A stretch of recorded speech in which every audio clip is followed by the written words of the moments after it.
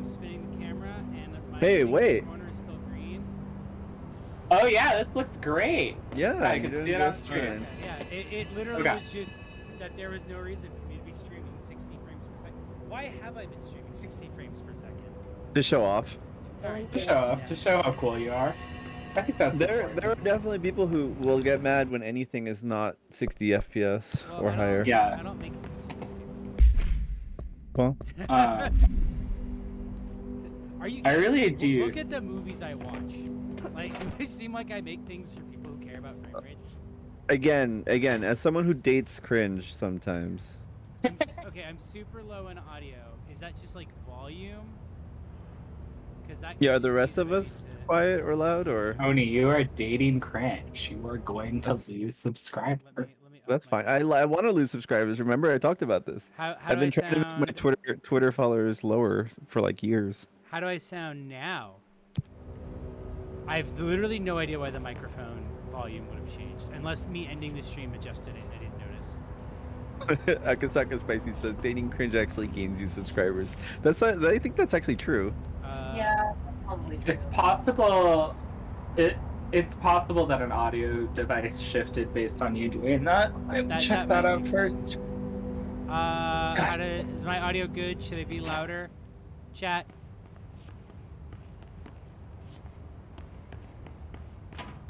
I don't know why computers can't just know what I want and do it.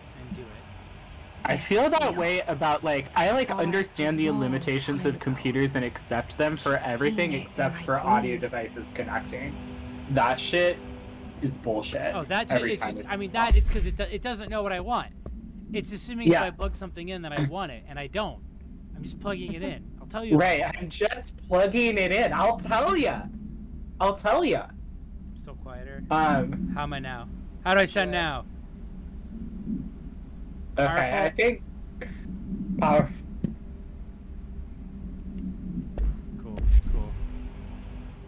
Cool. I lost 15 viewers in the Great Reset. Can I talk about the Snoop Dogg wine? Oh yes, please talk about the Snoop Dogg wine. The only thing I want to talk about right now. Okay, everyone needs to watch this right now. I don't know if you've had the Snoop Dogg wine. I've actually had it. Why didn't you tell people to watch that before when people were waiting for us to come back online? Because right now I'm just running around through the bathroom. We weren't online. So I've had the Snoop Dogg wine. It's a pretty sweet red wine. It's fine. I didn't know that there was an app that would allow you to watch augmented reality Snoop Dogg talk to you from the bottle of wine. Bureau. That's Jammy. Oh goodness. All these years. Yeah, Jammy downloaded this and discovered it. It is.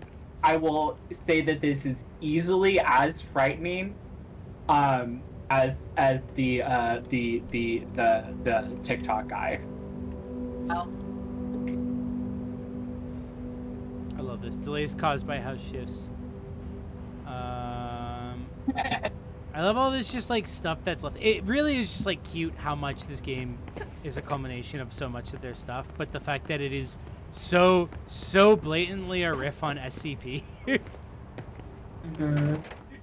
Yeah, it really is. But what a good idea. Yeah, I mean, hey, make an official SCP game. Yeah, I was about to say, I feel like SCP is up for grabs.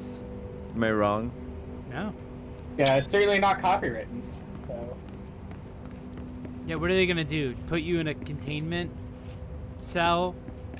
use the femur breaker on you? That's basically the extent of my knowledge of SCP. I really love it. I really love when guys tell me about SCPs and tell me SCP stories, and I can just pretend to listen and just chill. You date Zoomers? Damn, that was savage and correct. Wait, listen, Tony and I both are dating a Zoomer, and not the same one. It's before anybody gets excuse me. Anybody gets any wise ideas. Selenial. Oh, Lottie freaking da! This high-class Selenial over here. Yeah, cool. So he also watched the Rugrats. I don't care.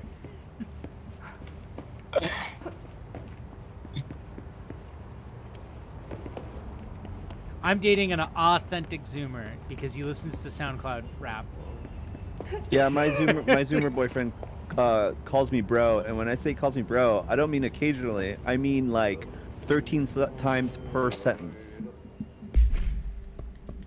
Is that a macro or microaggression at that point? But I mean, I'm not. I know. We've had this conversation. Yeah, I don't. People call me bro and dude and man and stuff. I don't care about that. But it's weird hearing it 100 times. Oh, hi, Kopsoki. I also love the vending machine. I think it's less that someone's calling me that, and more that like my boyfriend is calling me that. It's weird. Oh no, I love that. Yeah, what could be more intimate than being called bro by your? Yeah, I mean, I don't disagree. Hello? It was just an adjustment. Hey, excuse me. I love this guy. There you are. You are here about the job. Janitor's assistant. You need to go to the interview. I like that this ends up being an entire character arc for Jesse Faden. Thanks. Where you both become Elevator that way. the Got it. janitor. Where you have to go through a lot more trials to become the janitor's assistant than the protagonist of this game. If they don't hire you, Honestly, fuck yeah. there be work for the axe. Take them behind the sauna, you malot. I've done enough night shift loner jobs to know it makes us come off weird. Ahti the janitor is a friendly face in my book. Hell yeah, working class hero. No face at all. Yeah, it really is. Think about it. No face. It is really so nice that she's like, yeah, this guy's all right. As soon as she sees him, she's not like, oh, a weird, creepy janitor guy. She's like, you're my bro. Yeah, she's like, oh, thank God, something comforting, something normal here. Yeah, something normal. Yeah, that's very. I think they do a really good job of writing Jesse to be somebody who just like seems like just a random person you would encounter like on the streets of New York. Or honestly, she comes off like she would live in Olympia. Hell yeah. Yeah, she's clearly like the fact that she's kind of like had this, as we will find out later, had this kind of like really kind of traumatic life and bounced between kind of like odd jobs between it. Pull it down ever since. Really like Will you help? that character is actually like built up from that moment. Like you get this sense of her. I think almost half of why Jessie is hot is the writing of hers like that. Yeah, no, she's. I don't know if it was intentional or not, but they write her very like chill dykey. Yeah, she's chill. She's like very like you rarely see a woman who's written like an everyman male character would be written. Yeah, you know, yeah. Like that's intentionally. It seems intentionally like what they're doing, and it comes off as like really like, yeah, working class dyke for her. I do think, and this is maybe a critique of the limits of media. Part of what also makes her easy to read as a dyke is that she doesn't have a love interest in this game. Yeah. Because like, I've talked about this before. I think way back when we played Silent Hill 3, where it was like growing up, I just thought that Heather Mason was supposed to be a lesbian, and it was entirely because she just spends the whole game for a moment? being basically disgusted and horrified by every man that isn't her father. Dylan. Yeah. 17 years. And then I was like, oh no, that's just because they wrote a game where a female character doesn't have a male love interest. And so therefore, like, that's so unusual in media that you just assume, oh, she must be gay. But it does really like open up her character arc to like not be defined by that. Yeah. You know, and yeah, she's also got a really good. Heather Mason's look is iconic. Another thing I like in this game is that it has so many things that you see really early on that like you literally like there's stuff that like these that you don't come back to till like hours into the game. and you have to remember like, oh shit, yeah, there's like a clearance door, like all the way over here that I can go into now. That's the Dragon Quest design thing, right? Is that Dragon Quest? I mean I associate it with Metroidvanias, but Sure. No, that was just like a thing that the Dragon Quest people talked about, just being like, it's very important to show people a thing that they can't do something with at the as soon as possible. yeah. Oh, that's a good design ethos. And that's pretty accurate from having played a couple of Dragon Quests now, that they're like, the Dragon Quest is very much littered with things that you can't interact with, and you notice and you're like, huh, wonder what that's about, and then you like go through, and much later they're very important. I love the dumb bits like this, which in this right here, which also nail the tone of SCP stuff. Just like avoid the phrase Alaska. Yeah, it's very like stuff like this is so fun to write. Like I feel like it sounds diminishing to say that this is easy to write, but it's also like it's easy and fun to make something that like immediately is also fun to read. Yeah. Like it's like the reason why like I think SCP type stuff kind of like caught on in the way that it did is because it's got like a very concise formula to it. Like you like the whole idea of like that wiki is like, oh, it's got like this formula and you can just like insert certain things in, and there's like really formalized parts of it, like parts of the entry, and then there's also like informal kind of like not necessarily explicit but like agreed upon ways that you talk about it, that lets people kind of like write a ton of different like really short, basically short stories out of it. Yeah. So like the fact that they're copying that is like, they're not just copying like the themes and ideas, they're copying this like writing formula that makes it easy for them to like kind of like spit off like cool, fun, and interesting and like engaging little short stories with each one of these like lore items. Yeah. Which is like, there are a lot of games that have like lore items and such that are like pretty boring and uninteresting. You want me to pick it up? But they have like this, but because they're using that format, they're kind of like pushed to be telling interesting stories effectively with this, rather than getting hung up in the process.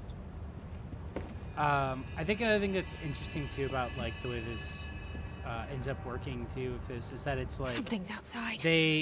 They have This can't to be a mistake. they have to like write stuff that all fits into a larger lore and kind of capture, because like that's the thing of SCP is that everything written in SCP kind of becomes canon to an extent. So even when they have to have fun, it has to be fun but within a canon, and they capture that in this game where there's stuff you find that is basically just dry lore and is like, wouldn't this be a creepy concept? And then there's stuff that's like, oh, here's just like a funny concept that we turned into lore.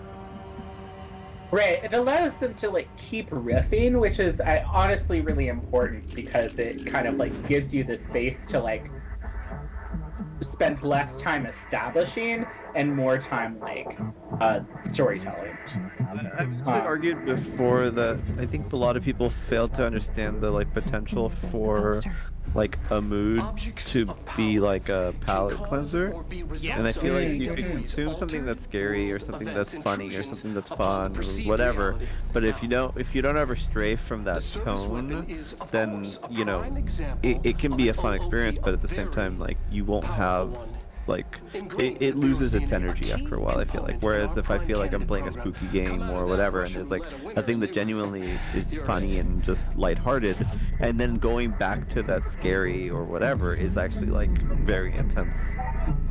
Yes, absolutely. No, I think that contrasting, like you can't keep somebody on the same emotional beat forever. Like they'll just get exhausted and they'll lose energy. You have to like kind of shake it up for this stuff to be like interesting, like really captivating to people. I think we've like talked about this before, but like Jordan Peele is really good at this because like he's yeah, you know, he's talked about it in interviews and like the line between comedy and horror. And he's really good at setting up a lot of like really funny dark humor in order to like make the horror payoff even more intense.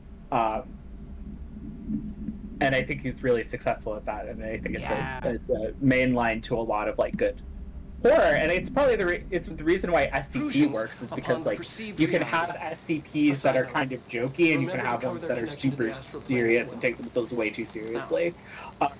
But because they're all kind of like nestled together, you can kind of like get these like waves of different like feeling that all come back to the same premises. So they all feel like they're part of like the same like piece of music almost, but they're hitting like different tones. Lose and you're well. As a side note, people in the chat are pointing out, yes, that's Alan Wake's voice actor. Federal Bureau of Control. Dr. Darling? Yeah, Dr. Darling is the voice of Alan Wake, but he's doing like he's speaking up like a little bit more through his nose, whereas like Alan Wake kind of speaks down in his throat. But it's like if you hear it, like this first line, you'll hear that it's Alan Wake. Objects of power can cause or be results of AWE. It's the way he pauses, because they have the exact same kind of like delivery style. He's just like talking like basically like slightly higher pitched because he's playing like a goofy scientist character rather than a very self-serious horror writer. I think we're just gonna have to like address the elephant in the room right now. I feel like we need to get it out of the way. Yeah. Dr. Darling is smoking. Honestly, so it's such a quality in this game that they have Jesse Faden and Dr. Darling, two of the hottest games characters ever made, both of them. Because Dr. Darling's great if you're into like the mad scientist trope, but he's also like goofy like a dad, so you get both. Oh yeah. Here's The chat just he's hot. Both of them, like both of them are really hot video game characters because they're not like hot people or like hot made up characters.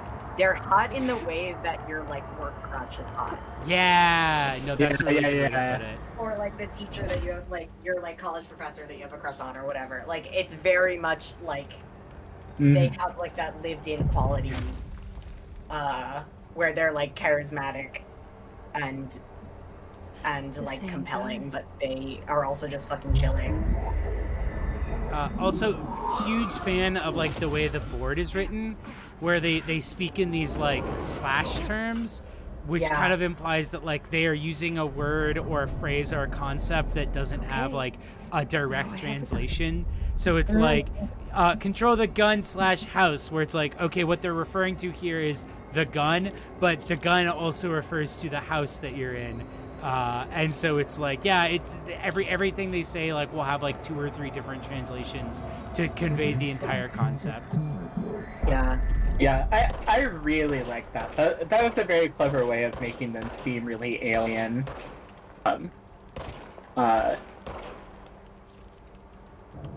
Like they're using all of these words to talk to you that have like these multiple layers of meaning. It's very fun. Isn't the house the setting of the game too? Yes. So the house is what the bureau, which is what we're in right now, is based in. It's a thing called the oldest house because it's a giant structure that has been there forever, and which changes in size and is massive. But only people who have basically been like awakened to the objects of power and altered world events can see it. So like we're able to see it, but like no one else was. One thing that I appreciate about Control is that they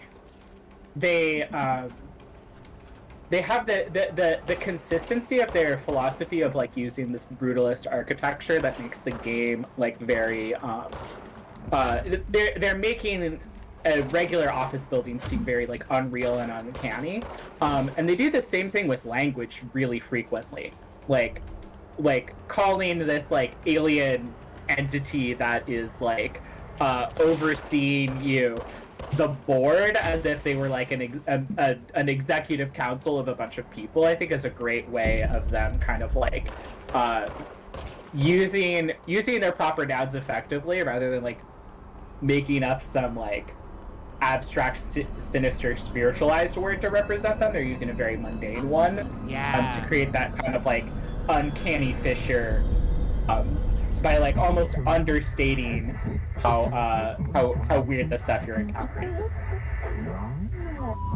And it makes when they say things that are like immediately translatable, like "we appointed you," like all the more sinister. Yeah, right, because they're like they are like we will the gun you. Like they're very good at like when there's like when there's double meaning in the single words that they're using too. It's pretty good. Spoke to me and it was just noise, and it kind of like pushes you to like think about everything that the board says like a little bit too much. Alive. You know what? I'm happy. Happy to be here. Hell yeah. You get these little SCP style write-ups. Also, sidebar, I love that you have it's the Polaris, right? Like that's what we're talking to. That is basically you, the player. Mm-hmm. I love that it's basically just the same thing from Beyond Two Souls, but good.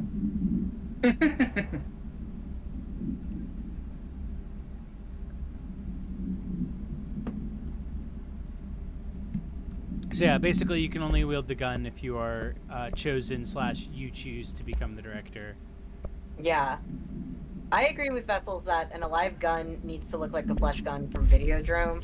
Also, things have quieted down outside. But underrated biomaterial gun are the guns in Existence, which I really wanted to rewatch because that is a really fucking funny movie. Let's hang out and rewatch it. Also, I do like the way they do the live gun by it just being this like weird jittering, like almost looks like a rock. Yeah. Oh, it's pretty cute the way it's alive. Yeah. Yeah, it's just like a bunch of like segments that are kind of like floating in place, but like not entirely stably. Existence is an ending that made me literally laugh. I think it's a fun movie. Funny. I like Existence. I don't know. I think it's a good movie. I think it's a very fun thing to watch. It's very like hokey, but it's also like clever at the same time. Yeah. Like I don't think that Existence doesn't think it's weird. Like yeah. I think there's some. I think there sometimes. Oh, sorry, what was that? No, it's just like it feels self-aware to me. It's just like very like the like.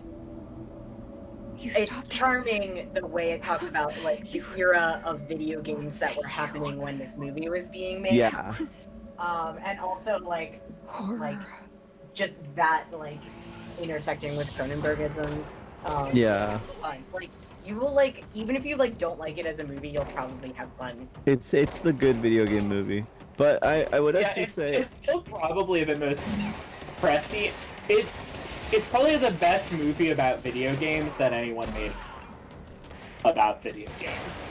Yeah, that's for sure. Like on purpose. Yeah, that's very true.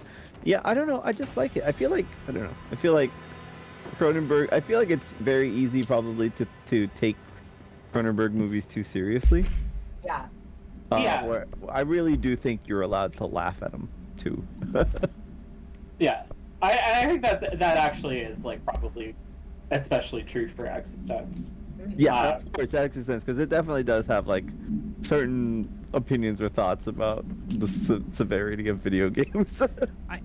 Right, and I think that's also having a little bit of poking a little bit of fun at video games' expense. Yeah, too. Definitely, 100%. Yeah. I do also love in this game the way like you'll get stuff like this where it's just like, what's the hiss? Well, you're gonna find like the game will just throw information at you that will make you go like, well, what's that? And the game is just like, I don't know. You're gonna have to find out. I guess you're gonna have to fucking find out, huh? But yeah, I haven't seen Existence in Frost. I think that was actually the first Cronenberg I saw. Yeah. The way that I saw Existence was honestly magical because like I happened upon it on some channel at like 11 p.m. at my parents' house, and it had like definitely been at least like 20 or 30 minutes into the movie, and I was like, you know, I kept being like, all right, in like 5 minutes I'm gonna switch away, in 5 minutes, and then it just like kept giving me reasons to keep watching it. Yeah. And having no idea what to expect or what's even happening, really great way to enter that movie. Really love the fact that it immediately updates this. Yeah. It's so good that it's also like a totally different look that makes her look like she's the director. Like it's very like girl boss. Yeah, like it's like a complete. It's like this is what you would look like if you became the boss in a normal way. And not because you broke in here and just picked up a gun. Secure line of communication. The thing we're gonna need to do though is to solve the luck room thing as soon as possible so that you can wear the best outfit in the game. That's my personal goal. The dead man. Which one was it you said? The outfit you get for doing the luck puzzle. Yes. Yeah. No. As soon as we get to the luck puzzle room, I'm gonna take the time to do it. I don't remember how far in the luck puzzle room is, but it is a really good one. I'm a big fan of that one, and her janitor look is actually really cute. Or her janitor assistant look. The fact that this game lets you basically play dress up with her is so funny. Yeah, it's so good. And why not? Why wouldn't it? You know? Dress up, girl boss. Girl boss dress up.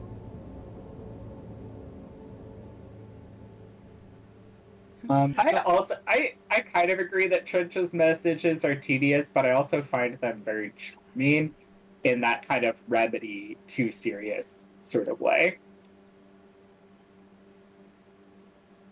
The element that Lake Scum brought up of the game being like super video gamey with like the lore being like the hiss entity known as the hiss entity appears as a variety of enemies, each can be defeated with a special move, like stuff like that.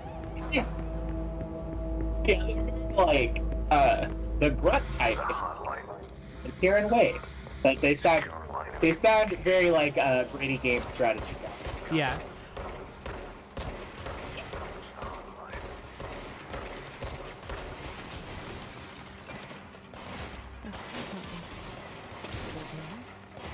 Yeah, that's the thing. Trench is a lot more of a Max Payne character.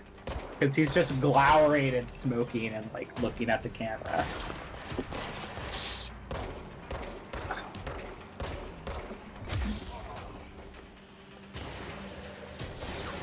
Well, fuck.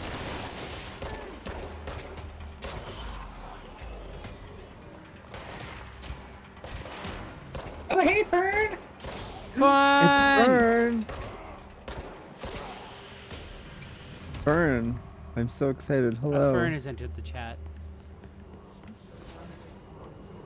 And now up here we have... It's so good that we can just type a Fern emoji that I probably have. Fucker detective. So I think you can shoot these people and it just destroys them. Wait, I have the old Fern emoji somehow? Yeah. That's wild. Legacy. Yeah, you got patched in.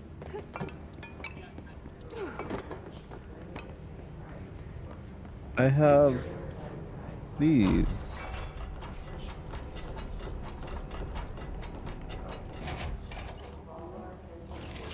Here's another actually really video gamey ass thing where it's just like, anyway, we have you know, these boxes of just things. These rooms are so funny to me. I love that you just get like, you get things like undefined range, just like weird abstract concept things, and that's what you use to upgrade your weapons and abilities. What we got here? The only game where I've read most of the lore. I love how these little treasure rooms are like gigantic, full-ass like shelter rooms that are only there mechanically to contain one barrel. Yeah. But they really were committed to being like, no, these are part of the lore, so they're going to be realistic size to hold a bunch of people in quarantine. And to keep people safe, so they've got all of these things that are magic, like whatever magic, impenetrable. Avoid. I'm always saying this, actually. Avoid modern technology. Oh, Ringo, yeah. I'm glad that people are getting a chance to like experience it, even just as like a stream thing, because this is like a super fun game that I really enjoy. But admittedly, I can definitely see how like the gameplay elements of it could wear on you. Yeah, I think that the gameplay is like she's turning 46. It's pretty fun and good, but it does have a few Remedy games weaknesses. I think it's probably the most interesting one to play, though. It's definitely like, this is the game where it's like I can give this game to people and be like, now you can understand why I like Alan Wake, because this game is like the kind of accomplishment of what Alan Wake started with. Mm-hmm. And we're getting a second Alan Wake allegedly because of it. I don't know if I don't remember if the physics were like this when I played the game, or if this is just the product of all the settings I had to do to make it streamable. But it is very funny to be able to just run into desks and have them fall apart like immediately. Just completely fall over. Just the most like, every desk is like 2 dressers and a piece of plywood that immediately start flying when you touch them. I love video games. Okay, the physics are just like that. All right, the first time I played this, it was on one of my roommate's PlayStations, because it was right when they had announced the Alan Wake expansion pack coming. So I bought the game and the DLC pass, and then played through all of it in anticipation of the DLC.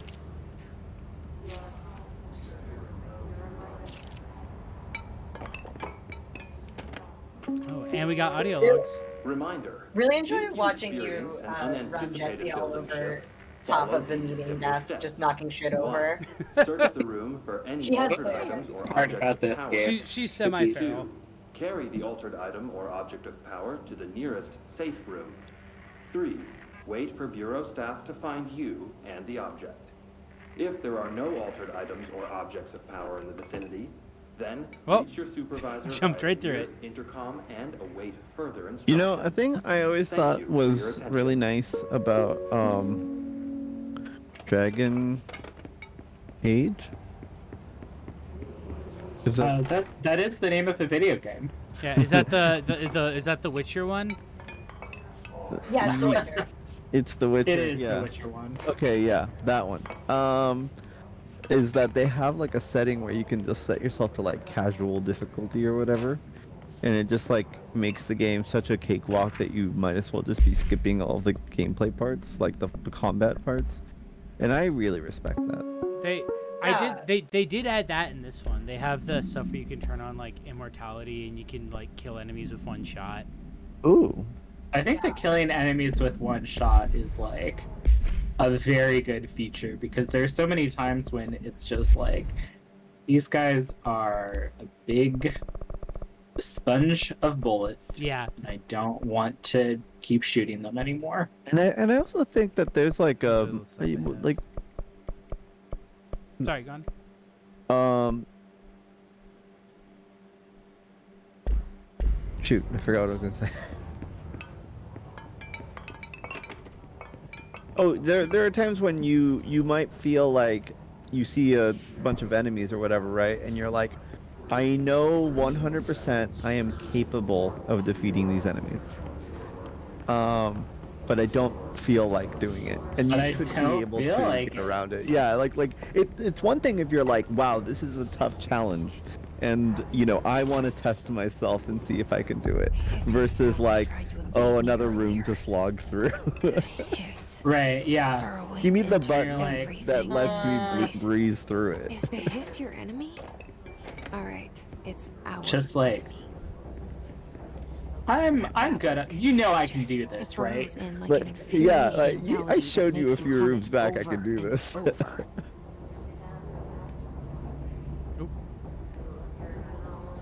Holy shit, Pony is officially open again as of today. It's literally... Hold on. I'm literally texting a friend of mine right now because we're going there tomorrow. Wait, what opened today? Pony, the local gay bar. Pony did?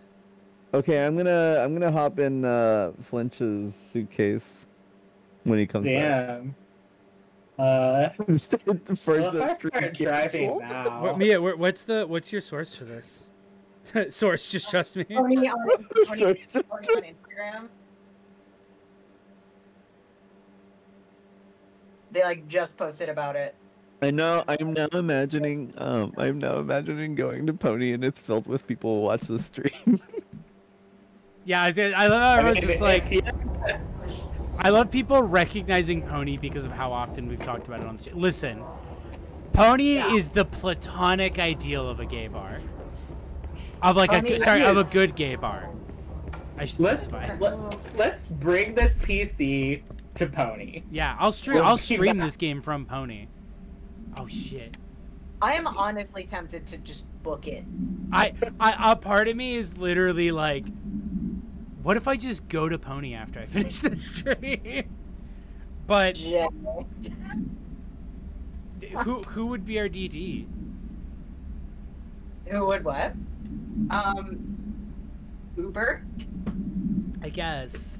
I don't know how. Well, let's look at Uber prices. I will split one with you. I'm so tempted, but I'm like, yeah, but I know an Uber's gonna be expensive, and I'm gonna be on the hill tomorrow for Pride. Or not? Fuck no, I'm actually not gonna be on the hill tomorrow for Pride. I'm gonna be. That's Friday. Oh fuck, now I do want to go. Yeah. Well, text me. Yeah. Okay. Yeah. We'll be in touch. We'll be in touch. I got so excited by it that I forgot tomorrow is Thursday and not Friday. And then I have a date tomorrow with my boyfriend. Aww. So you just roll into work from Pony. Wait, Jay, what's it called? You should just bring your phone and live stream Pony. A Pony stream. Just put it. I mean, it's gonna be. I'm gonna put it in like the hot tub tab and get banned from Twitch. I'm just imagining you like taking the stream to Pony, like the stream shifts over to like your Uber or whatever. Hey everyone, welcome to Pony. We're speed running Pony tonight. Gonna see how many whiskey sours it can take. You immediately walk in and then you go to the line of the bathroom. God, there's gonna be such a line to the bathroom too. It's because we've all gotten used to being any percent. We've all gotten too used to not waiting for the restroom, so we just think we can go all the time. Damn, that's fucking true. Taking that. Dude, I you know, at work, like I drink so much tea and coffee and water and kombucha that I'm just like running to the restroom like every 2 minutes, and then like I had a thought at one moment where I was like, I could be, and I'm working from home, and where I was just like, I could be working in like a store or something and not be able to pee for like an hour. Yeah. It's the worst. Finding a bathroom downtown. I'm so glad Pony opened because that's a bathroom downtown now. I mean, I would actually even say that, like, even when I worked in like a small game studio with an office, right? Even then, going to the bathroom like 20 times in an hour would feel weird, right? Oh, I would leave constantly at work to just go to the bathroom. I'd be like, fuck you guys. I don't get paid enough to piss myself. Yeah, saying like it's a lot. Yeah. Like it's not because I would feel bad. It's because I would look weird. Burrowing into everything in this place. Like someone would be like, is she okay? Is the haze your enemy? All right, it's our enemy. I love that Jesse immediately is like, oh, you guys must be enemies. Burns in like an infuriating melody that makes you hum it over and over.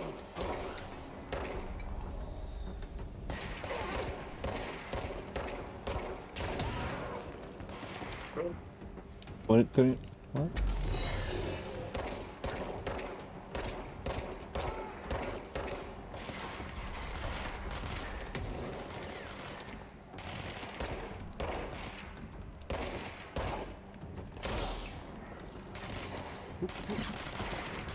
I do appreciate that the enemies have somewhat stormtrooper. Oh fuck, aiming.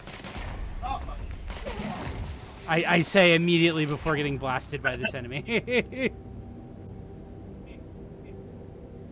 This is one game where I was like, damn, they really should have given you regenerating health. Right? I mean, it's not that bad. I'm a little thrown off because I'm like still readjusting. But yeah, like it was a game that I didn't find too challenging. Admittedly, like I said, I played it on the PS3, so it probably automatically had aim assist on because it was a fucking console game. Hissing sound tried to invade me earlier. The hiss burrowing into everything in this place. Is the hiss your enemy? All right, it's our enemy.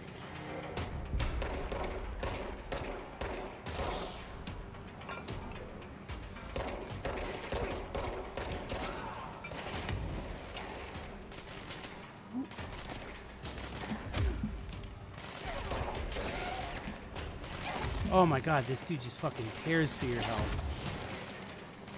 Yeah, Lake Scum is right. Like, running up to the blue heals was a little bit hard. And there's always, like, a ton of them, but their healing is very unsatisfying sometimes. Like, that like, barely healed you anything. Yeah, no, it definitely becomes a thing where it's, like, you have to, like, basically, like, as soon as you get the modifiers that increase how much they heal you, you just equip them. Yeah. Right, because it's like... Damn it. It is not enough to justify, like, relative to how much damage these guys do. Yeah. Yeah, and like Scum's pointed out, the way you get melted actively discourages flying around and using the fun movement abilities. I will say, get, like, this is an example of where the console version was better because the console had aim assist. And I'm wondering if maybe part of that is like the game was developed around aim assist and not around. Oh yeah, it's just like that. I mean, well, couldn't you just turn it on? I could turn it on if it becomes too much of a pain. Into everything in this place. Actually, honestly, I might turn it on just for the sake of streaming. Now that I think about it. So maybe after this, I'll do that. Oop. I keep forgetting that when I'm streaming, I don't actually have to be very good at a game. Like I don't need to have the experience of like, oh look, I'm doing a challenge, because I'm streaming it.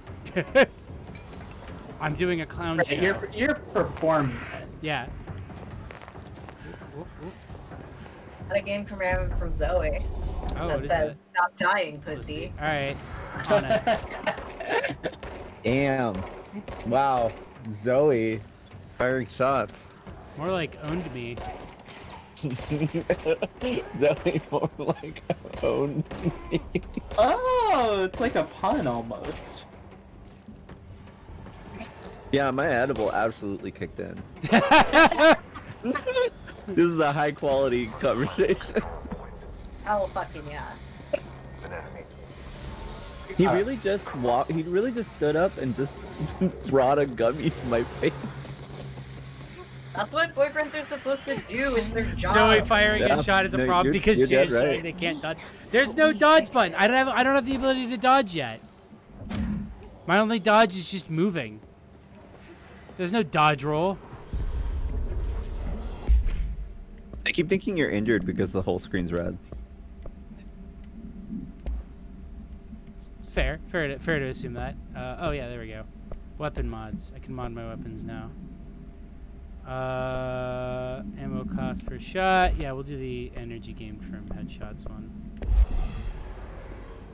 And now, let's make ourselves a hub for this game. Walking up to an active shooter like, bro, you're fucking unbalanced. I can't even roll dodge yet.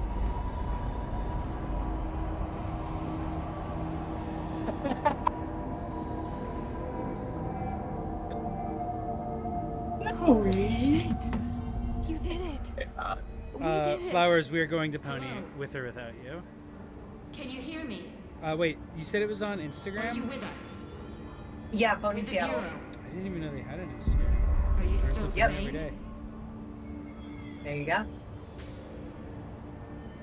One thing that's great about Control is how many of the NPCs are like the most enthusiastic nerds you've ever met. Oh, They're absolutely.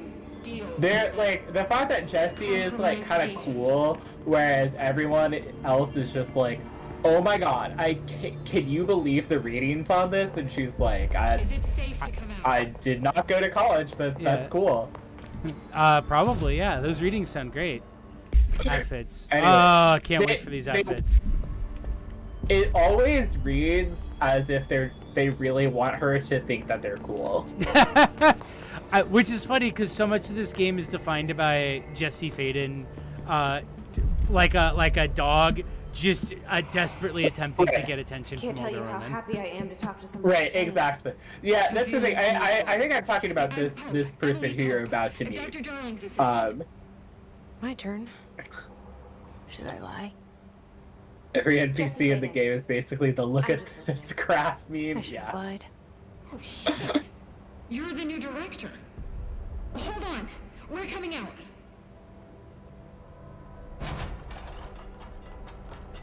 Pope really wants Jessie to think she's for sure. Oh, she's absolutely the horse girl trying to befriend the wolf girl. Call me Yes. Oh my god. Okay, Jessie. I'm Emily.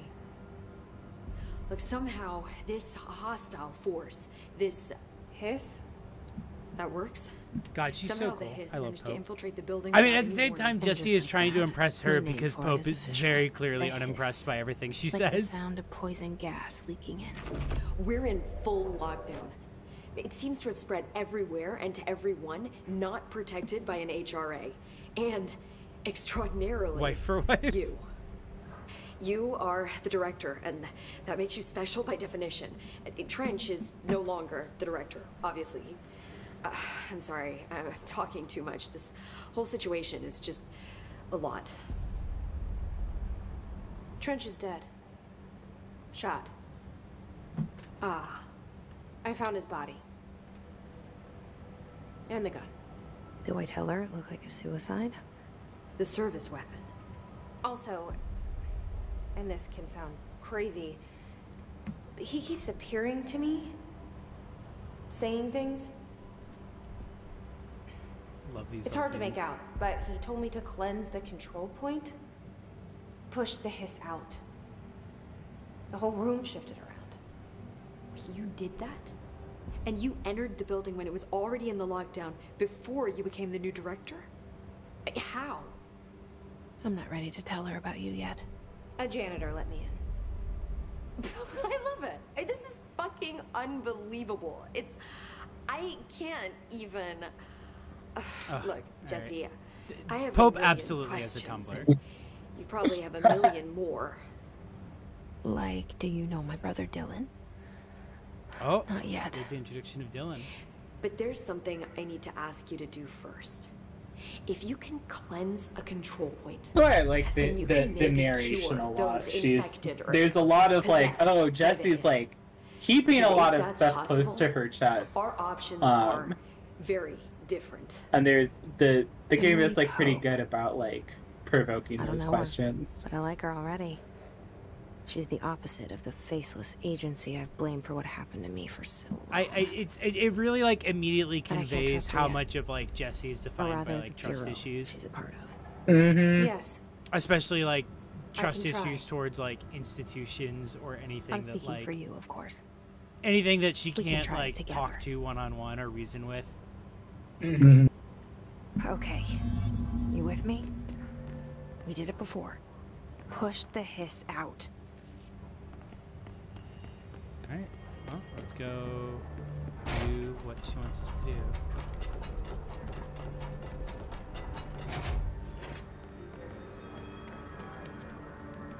Can we save here yet? No.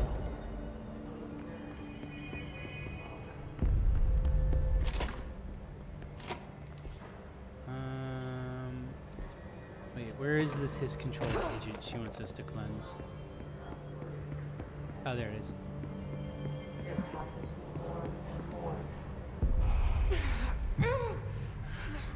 We stole the time machine from Time Boat. We used it to fix the time.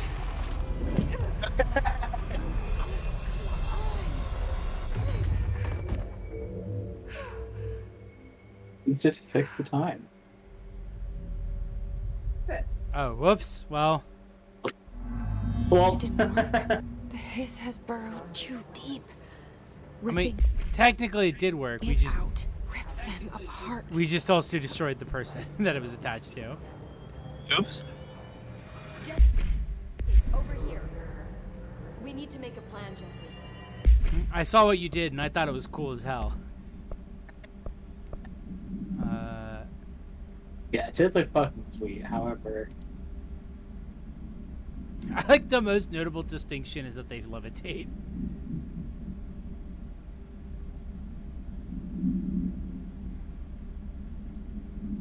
an honestly very funny joke.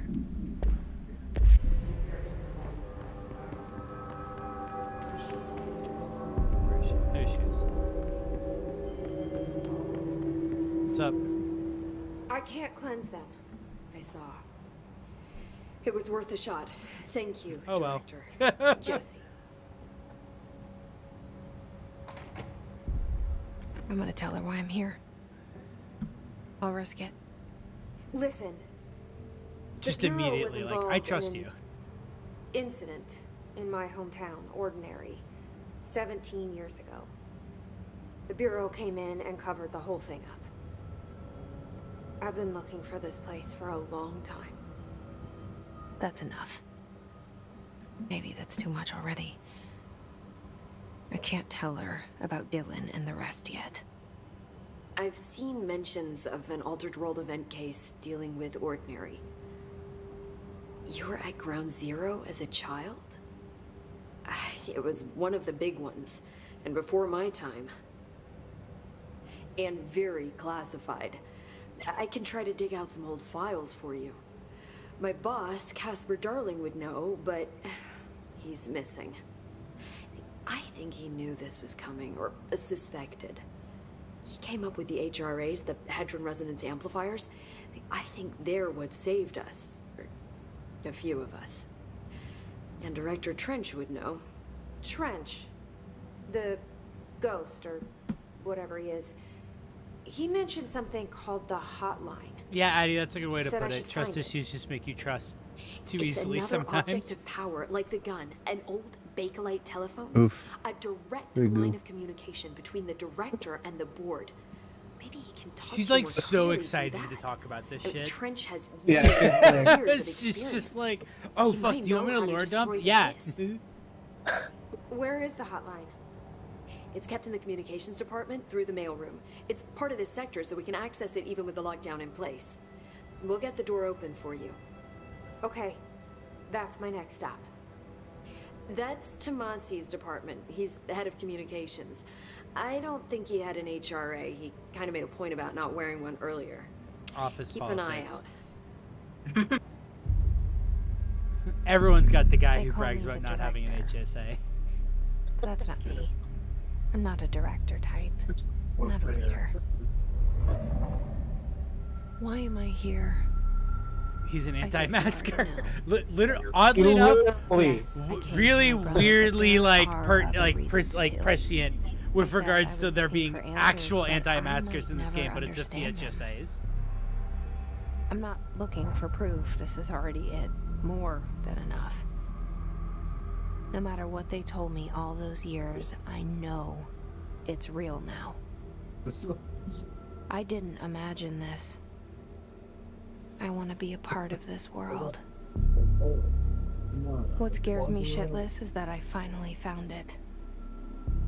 Only to see the hiss destroy it all. Not all of it. We got a chunk of it.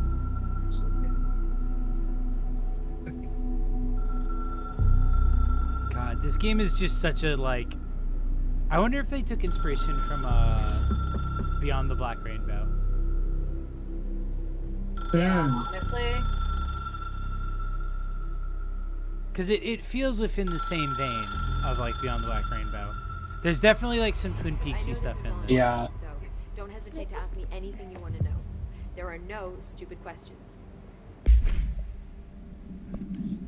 We ask everything. She's immediately like, all right, well that one was a little dumb. Health coverage per element plus 20. Well, I don't need that.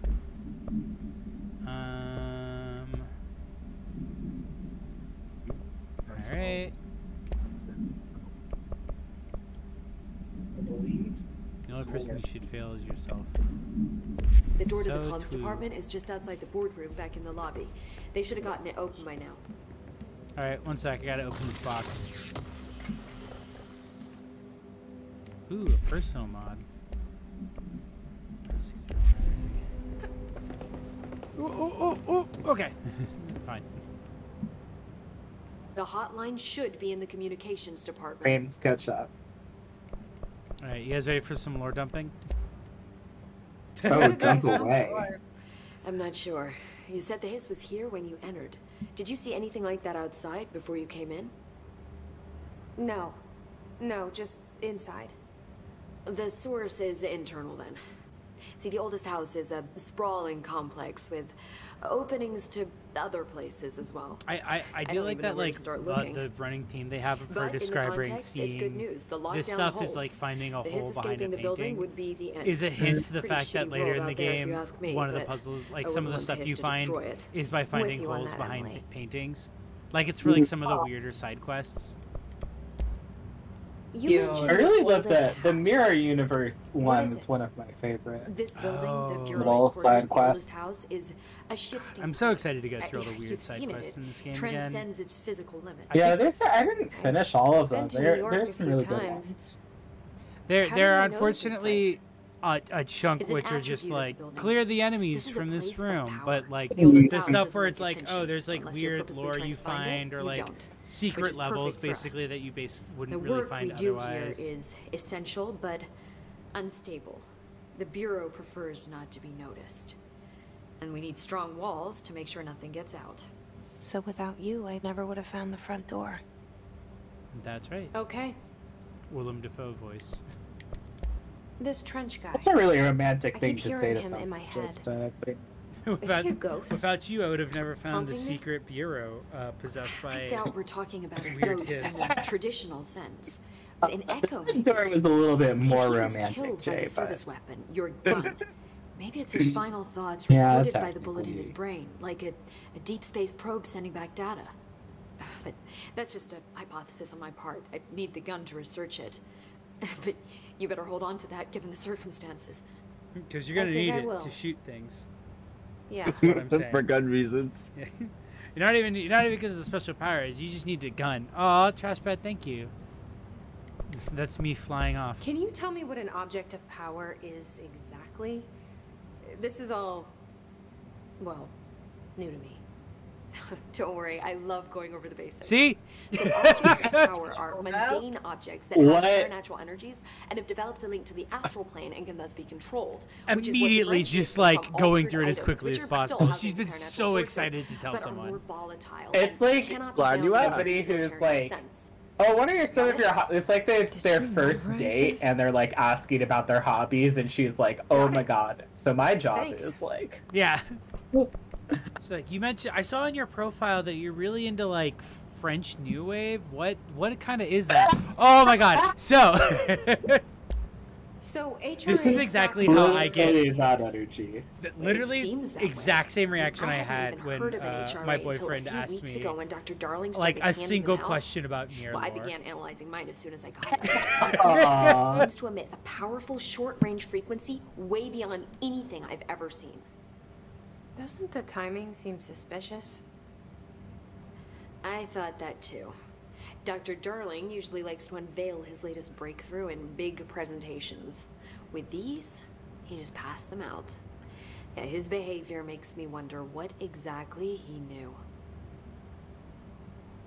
Yeah, that's everything. So I'm glad you Thanks, guys are Emily. liking Pope because she I'm is sure I'll have more questions. basically one of the main characters Just in let this me game know. after Jesse Faden. It's like Jesse, Trench, and Darling, and then you come back here basically between like every mission to talk to Pope, and like she talks to you basically and is like, oh yeah, here's what's going on, like here's what I've learned so far, here's information you're gonna need. Very, very, very clever to have her be excited to lore dump, given her setup, given that is essentially her purpose, like plot wise. This guy's like a minor character as well. We just haven't met him yet. Yeah, given the amount of lore dumping that this game needs, it's kind of no surprise. Well, yeah, but it's also clever that they chose to insert nerds to do the job for you. Yeah, I think that's very cute. Yeah, they did go to the effort to make them charming, enthusiastic nerds who, they're like, one of the things that I think is really great about this game, actually, in addition to all of the stuff that we've been talking about, is how much all of these characters feel like coworkers who are like really do. Jobs. Yeah, like, and they have pretty different. Like the guy who runs like the SCP containment level, is such a kind of like sleazy dork who doesn't really want to do his job, and acts all important about it. It's like a very perfect like office type, and the fact that they're just kind of like office types, and they're like, yeah, we work in the like, yeah, we work in like the existential horror government facility. It's a living. I go, it pays the bills, you know. Yeah, I know. It's like, oh, maybe they got into it because they were interested in it, but now it's just a job. Right, it's just a job. And the way that he, like, I think he in particular has like one of the craziest, like, most horrifying jobs, and he is like the most this is just a job about it.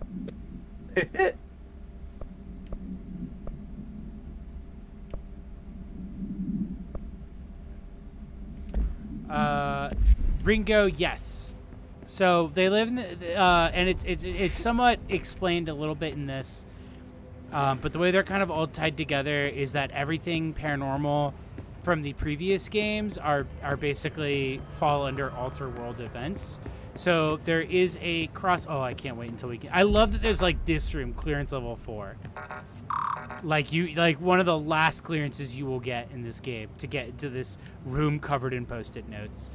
But basically, like, Alan Wake has like a canon crossover with this game because it takes place in the same universe.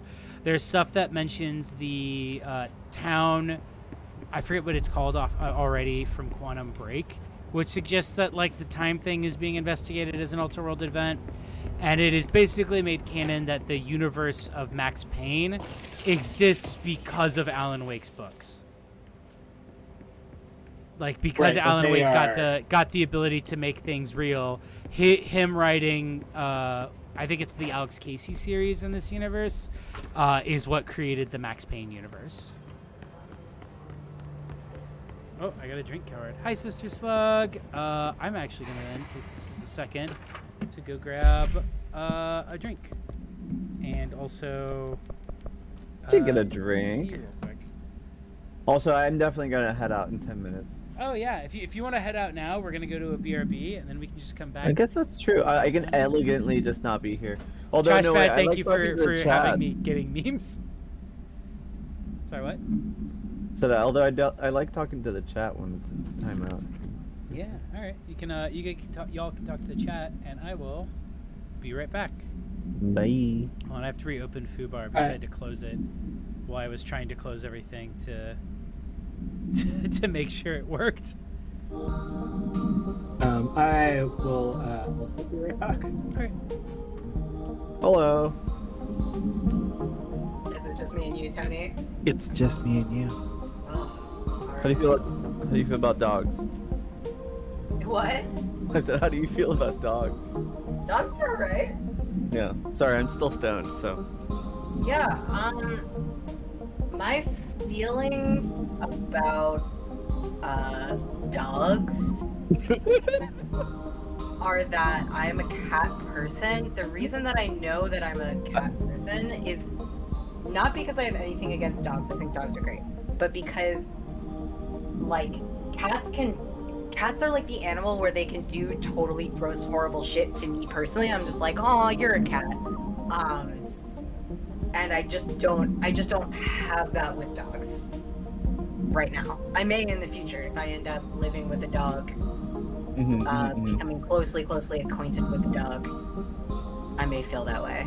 Well, you know, I just realized I feel like I like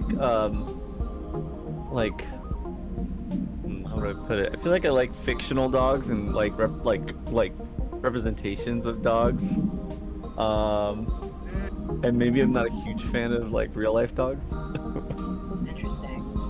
Like, I don't know, there's something kind of very animated about dogs, the way dogs are portrayed in comics and in media, etc.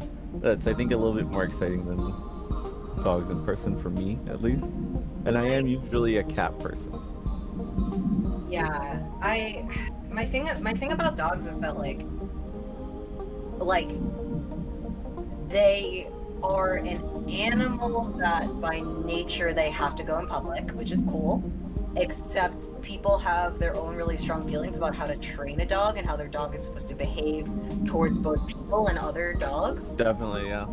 And that is something that I think a lot of people kind of get wrong. If somebody is raising their cat weird, that cat isn't that cat isn't going to like run up and like fucking bite you. Yeah. Or like even if they did, they would be like, all right, I'm locking this cat in the door. But like dog owners are very like this human-sized dog is going to run right towards you with killing intent, and I'm just going to be calling after it, and it's gonna not listen to me, and this is fine. Right. And that's also fair, 3C. Like, I definitely don't believe in keeping like outdoor cats. That's like kind of the main one, but like it's just a like. Dog owners are like can be really inconsiderate to like other people and also like other like dogs and dog owners. But I support them. I mean, they're wonderful. They're wonderful and very, very sweet. I mean, I know this is trite and kind of cliche, but I do genuinely enjoy the joke of like, you know, you tell a dog owner that their dog sucks, and the dog owner's like, how could you say that when you tell a cat owner their cat sucks, and the cat owner's like, isn't it great? That's exactly.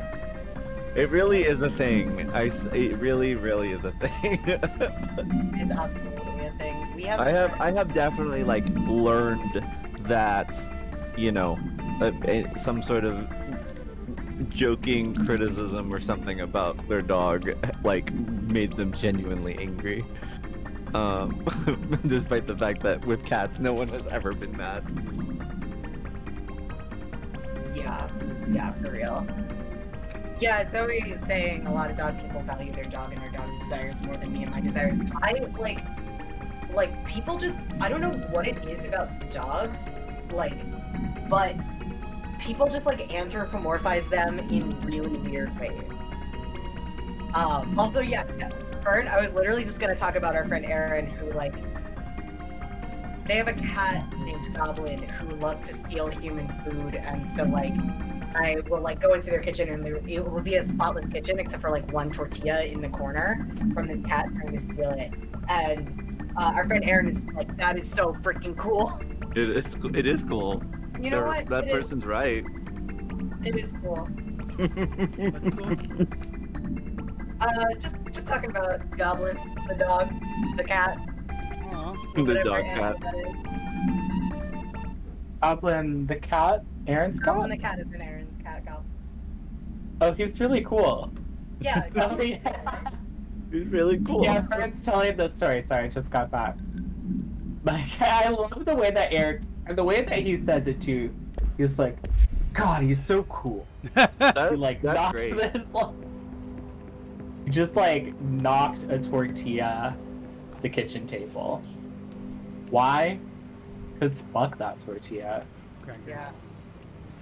You know what? I trust his Why? opinions. He got bored. I I think I talk about my boyfriends like that. You definitely do. I'll definitely be like, my boyfriend just ordered a pizza and it's 2 a.m. He's great. Side note, it's very funny that when I turn on the radios, nothing happens because I had to turn copyrighted music off. So that's funny.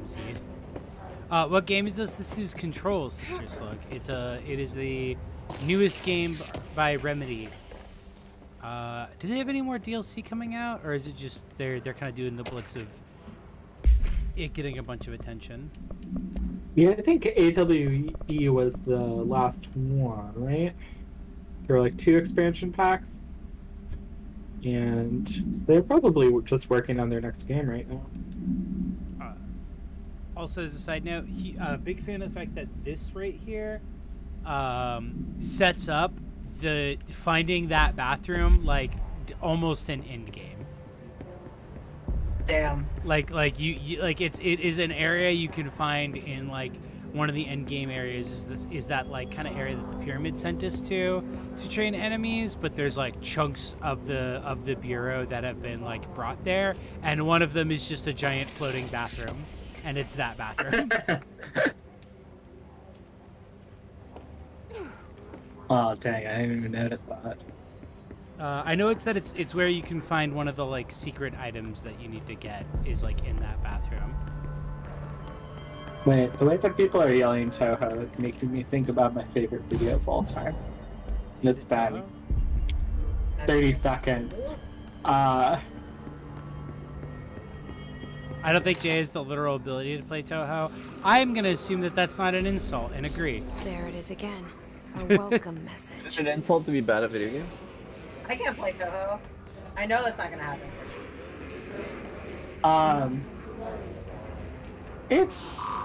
I mean, like a lot of games, it requires practice. I think the thing about like shmups is that they're designed to be like a really long process to learn and complete each and every one of them. And I think people who are quote unquote like good at shmups, who play them a lot, also come to them with the expectation that, oh, I'm gonna spend like a long time learning how to beat this game one time.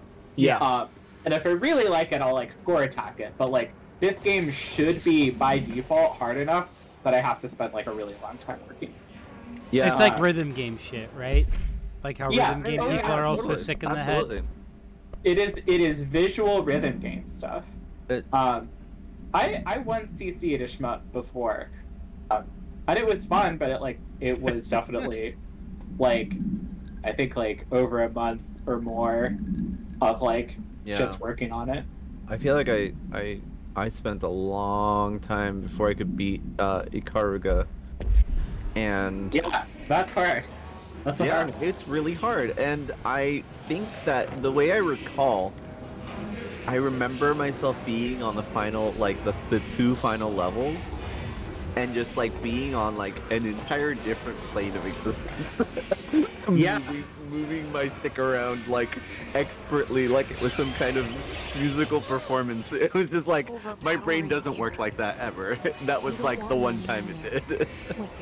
I mean, like that's the thing about shmups though, is that you're like you have to reach that. Like I remember like when you're on like the final boss, and the game that I once CC'd was ESP Garuda, which is like Garuda 2, which is like, it's by Cave, which is like a kind of like pretty different philosophy from Ikaruga or Toho. It's like very, very fast, relatively. And getting on the boss, it was like, shit, like, it takes so long to get there that you're like, that every decision you make is like with full adrenaline. Like you are living in that zone because you know, like, it only takes one mistake at that point. Absolutely. Which is spamming with hi Marissa emotes. Oh, I was gonna say, I also endorse the follow Jammy train. Yeah, follow Janny for Toho Thursdays. If you want to. That's very true. You want to speaking of, she is going through them. All of them? Yes. Oh fuck! I just in broke this order. bathroom. I will say, she's beaten several. Speaking of high, Marissa, I should probably go. Because you are a high Marissa. I meant to go like an hour ago. Yeah. All right. Thank you for coming. Yeah. Tony, it's always a delight to have you. Yeah, great to see you, Tony. Bye. Bye. Wait, I got 2 people visiting. When are y'all coming down? Well, let's see. When's FC again? Yeah. Oh shit! Yeah, right. January. When is FC? I'll cook for y'all.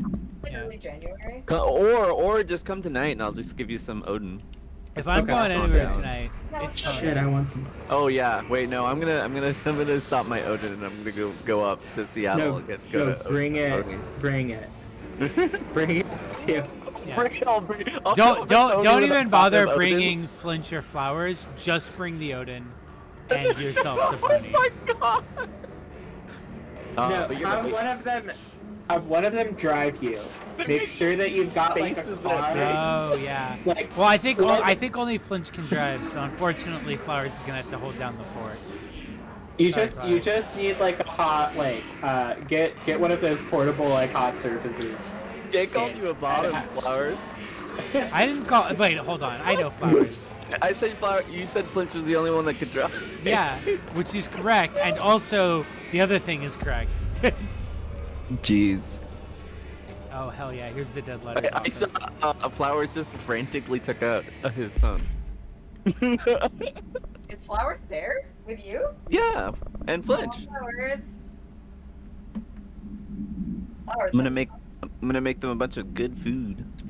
Aww, that's good. Mm-hmm. Flowers deserve it. Mm-hmm. All right, I'm gonna actually go now. Okay. Bye, Tony. See you, Tony. So here's the dead letters department where they get letters that might be paranormal or might just be ramblings. Bye, Flowers. Well, dead letters is Sona.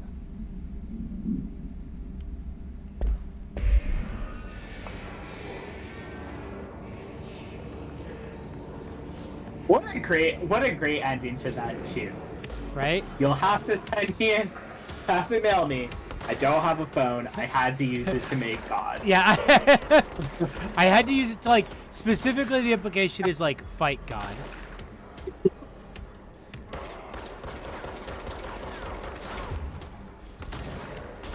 Later, Sister Slug. Bye, Sister Slug. Oh fuck, there's more guys. The audacity to put more guys in my... I do like the big numbers above their head telling me how hard they'll be. Yeah, I find that very helpful. Do you love the way that they kind of like disintegrate? There's like a lot about this combat that's like super good. It's satisfying. Like as much as like it can be frustrating at times, you feel satisfied when you like defeat enemies or clear out an area. And the thing is like this game does like that first encounter is like one of the worst because like those big meaty guys are like meant to be killed with like rocket launchers or like throwing things telekinetically. Yeah. No, they really are just kind of there to reveal to you that like, oh, some enemies aren't going to be really fun to do bullet stuff with. Yeah.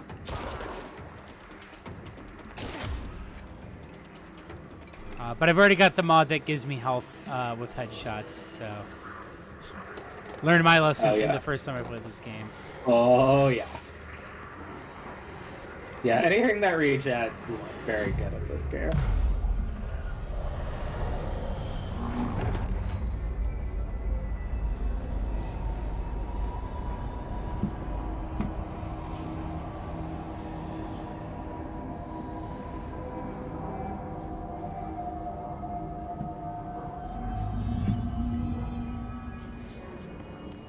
God, I love this fucking area. And now we can, now we've gained the ability to fast travel.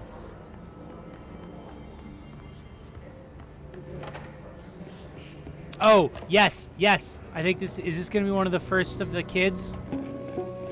No, damn it. Oh, but it is around here somewhere. I think it's on the first floor. Whopping 80 kilobytes. Stolen by our friends at the CIA, the disk held the launch codes to Soviet nukes. This is not the disk, of course, but one exactly like it. A perfect fusion of concepts vibrating in the Cold War era collective unconscious. A receptacle. It is a receptacle for dangerous energies to hone in on, and they did. We don't have the details, but when things started flying around the disk, it was transferred to us. It's an object of power. OOP. Oops. Oh, and it can launch things telekinetically through the air. To date, we've launched maybe 3 dozen pencils.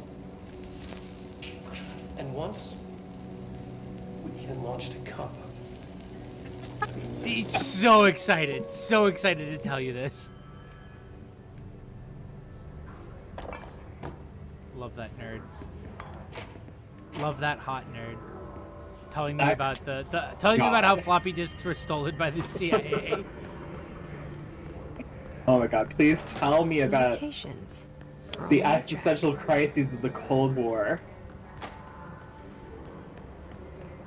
Yeah, I think you're right, because I'm almost positive that the first one is in the Dead Letters department. So we're going to find it before we move on. Yeah, I want to say that it is on the first floor of this area. Like, down in the direction that you're facing, I think. Yeah, like, go down, first floor, turn around. Wait, turn around. Go back. And then go, yes.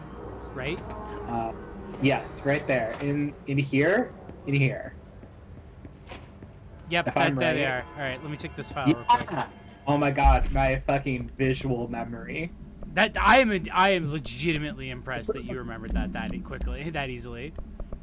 I mean, I'm impressed I remembered that this was where you meet them, but they're one of my favorite little additions. I know that you can find these book club letters, like, all over like the game, and it just tells you the story of a book club. Ones are really just falling apart. Just a book club falling apart with like personal drama. It is like,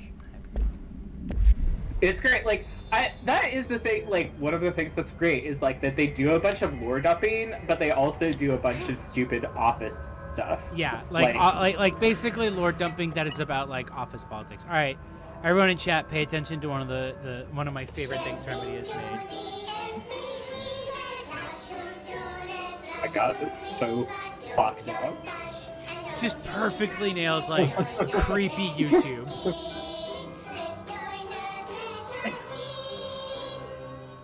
I'm really glad Control has its own finger family. Ugh.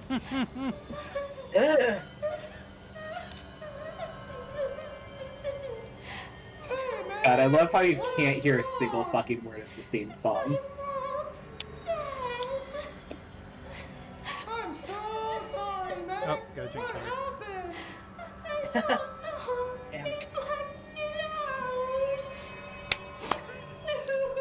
It's like the director says, confidential and children both start with C. The director's a puppet.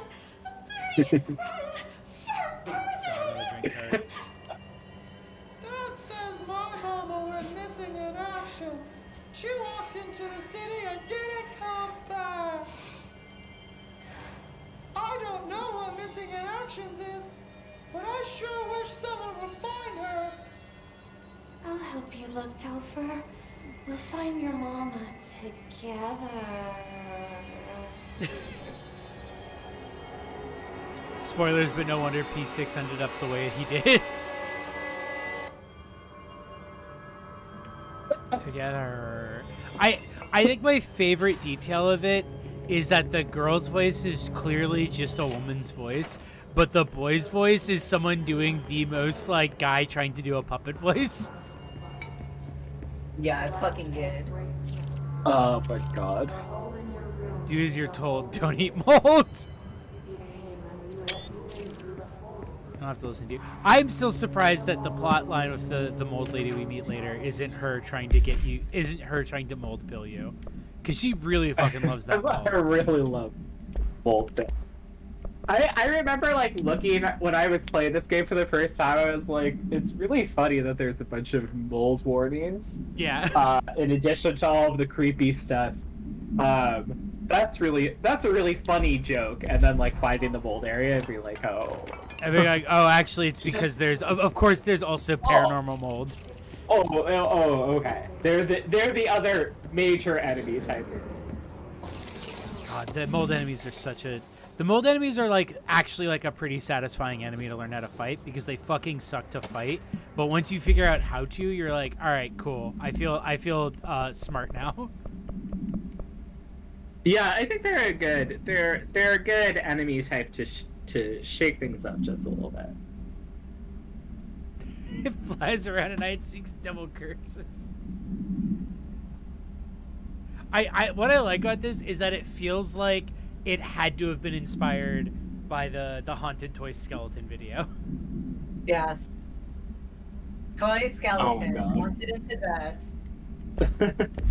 That Mia, at some point I need to show you at the very least the first Bad Ben movie because it is a no budget found footage film that is basically a full-length version of that video because it's about a New Jersey guy who buys a house to flip, and like the first 30 minutes when all the ghost shit is going on, he just doesn't notice it because he's too busy really being an asshole. Okay, that sounds great. Jersey dude yells at ghosts. It is a $300 movie. Like the budget was $300 for it. Let's fucking go. And it's like a whole series now on I think Amazon. Lonnie got me really into watching them, and so I've been like, I'll just like whenever I'm like, fuck it, I'll just put on a 90-minute like no budget horror film. That's what I'll put on. He also gets his ass beat by ghosts. By the way. Oh, are you still down to go to Pony? Yes. I've been doing my makeup this whole time. Oh my god. Yeah, I wish I could go to.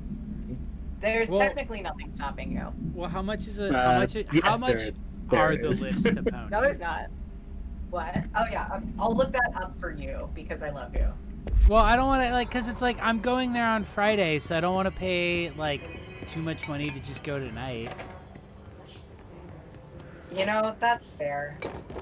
As excited as I am, it is literally just the fact that it's like, oh, if I didn't have like stuff that I'm doing tomorrow morning, and also that I'm going on Friday, I would absolutely just drop it. It's not on the map anymore. What the fuck? Yeah. Wow, literal gay erasure. Literally gay erasure.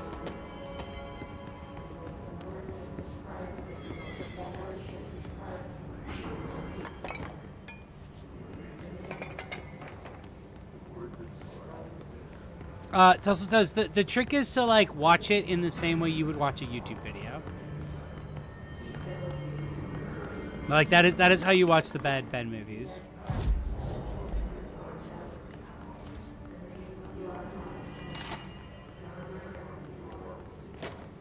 Uh-oh, what happened in here? Lyft there is the same price as it usually is. It's like $30, which is surprising.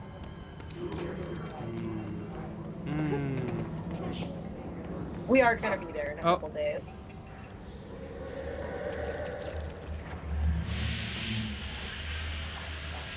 Someone killed this guy with letter carriers.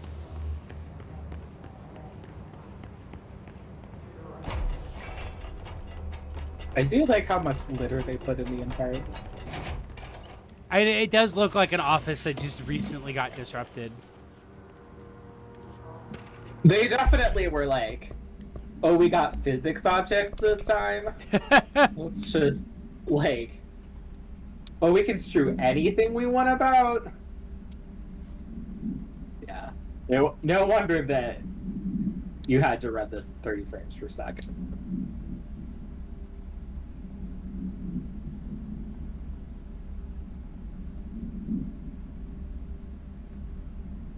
I'm realizing reading this how much of this is basically a joke about stuff that happens in the game, like the game that they're playing, like the book that they're talking about. How do you watch a YouTube video? Like, I'll like put it on while I'm like also responding to text messages, or like I have 2 screens, so I'll put it on like one screen and either watch it in bed while I'm responding to text messages, or while like doing stuff on my computer. Like, not to say like, oh, it's a movie you don't have to pay any attention to, but it's like, you know, consume it as somewhat a content thing, because it very much so captures the feeling of watching like a weird YouTube video.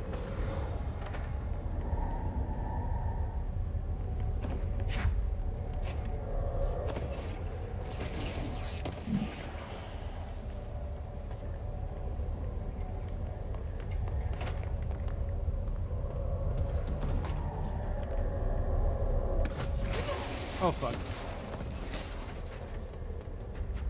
Alright, well that thing can just, can destroy shit, so I should not just crouch behind cardboard boxes. Okay, running.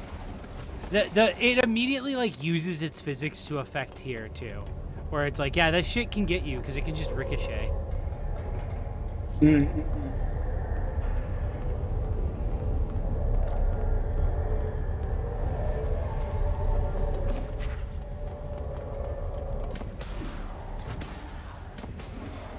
Yeah, the lighting stuff that they do is amazing too. I love being able to see this through the actual walls.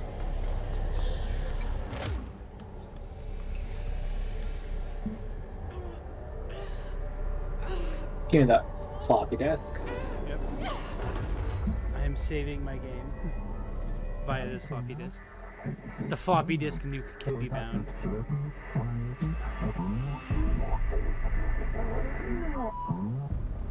It's harder to hear you when I'm here. It's like the channel's been changed. The board's in charge here.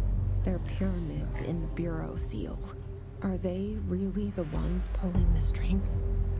I'm not their director. I'm no one's director. Yep, we can now use psychic.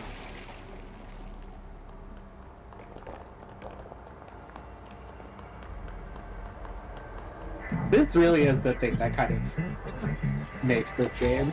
Yeah, no, I'm so glad that they correctly guessed that the first thing that power they should give you is launch. It is telekinesis. The fact that you can fly in this game too. You know, there is a game that gosh, a while ago, Tim Rogers made a nice little article about like PS2 games that were kind of like ones that not a lot of people had played. Yeah. And one of them was this like, it was just like some Western Mills shooter called PsyOps, literally called PsyOps. Oh yeah, I've played that game. I think I might have a copy of it somewhere. It's like, I remember playing it on his recommendation and actually being very pleasantly surprised at how fun it was. You know, especially for a PS2 game of its era. But it has like throwing shit around physics on the PS2 that are basically like, it was like the only other game that I've played that had telekinesis feeling like this fun. Other than maybe like Half-Life. Yeah, it was the Mindgate conspiracy. It has been a long time since I played that game, but I remember it fucking rolling. Imagine. I love PsyOps the Mindgate conspiracy. Hashtag the Mindgate. The Mindgate conspiracy. Oh my god. It sounds like that title sounds like too much of a shitpost to even be a shitpost in this game, in this day and age. I got it. Just like you wanted, right? This will help me fight the hiss. Oh, I really wanted to play Crystal Chronic. Is that the like re-release one?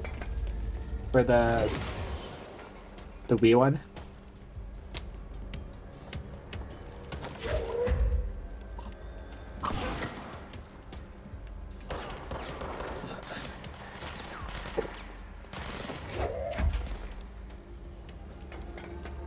Oh, it's a totally different game from most of the games. Nope.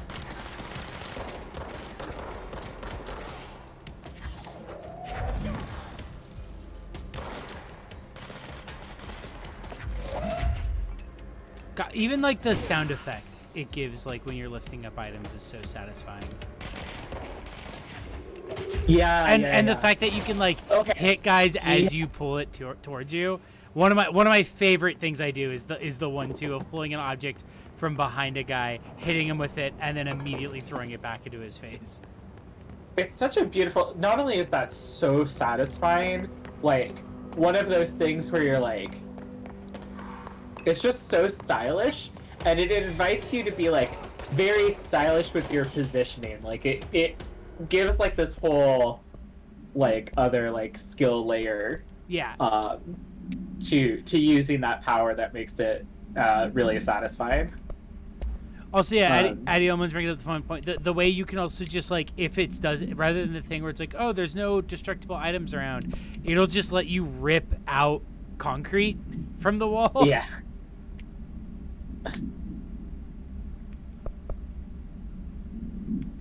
More info on different enemy types. I got personal mods.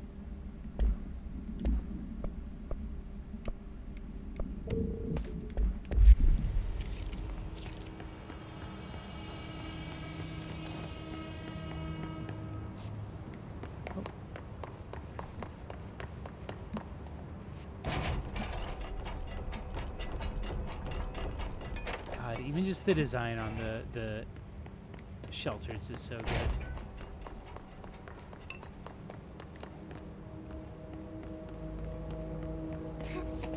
Emily said that the hotline can be reached through the mailroom.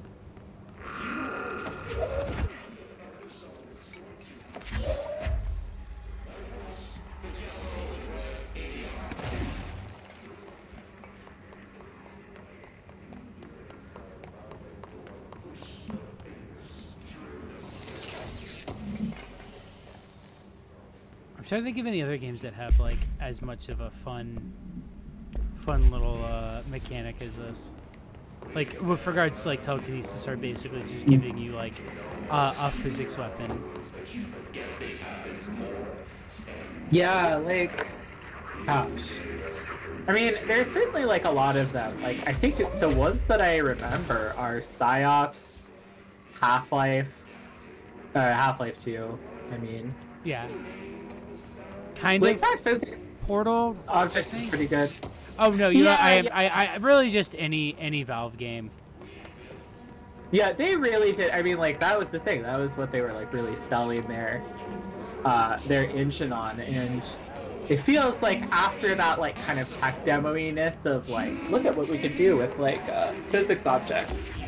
A lot of games really just kind of didn't follow that up and kind of relegated them just to kind of like, oh, look, we can. We're using them for like cool special effects, but not really using as a them game for mechanic. yeah. We're showing off that we can do this cool trick, and that's kind of it. Yeah. Now I will say actually, a non-gameplay, but like probably one of my most useful physics object uses are knocking around dead bodies in Dark Souls. I think that that's a really good one. And I really hope that Elden Ring is not taking... I'd be really sad. Thank you for staying up with us. Ghosts.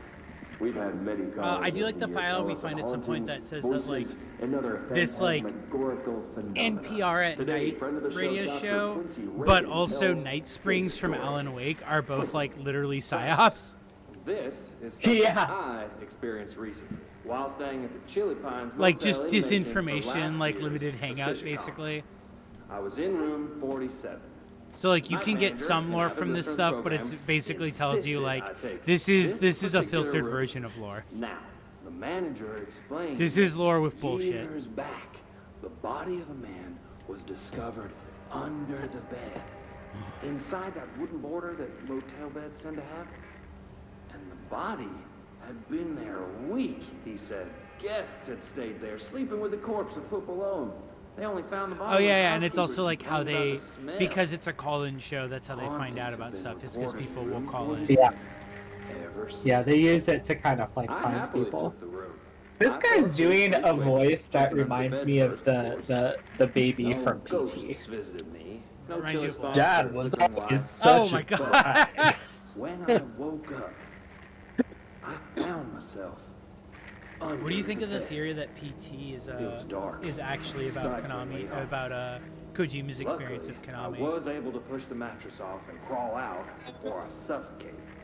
I feel like I've heard this before, and I think that the timeline doesn't quite match up. What we call ghosts. Like considering, like Quincy was brave enough to tell his story.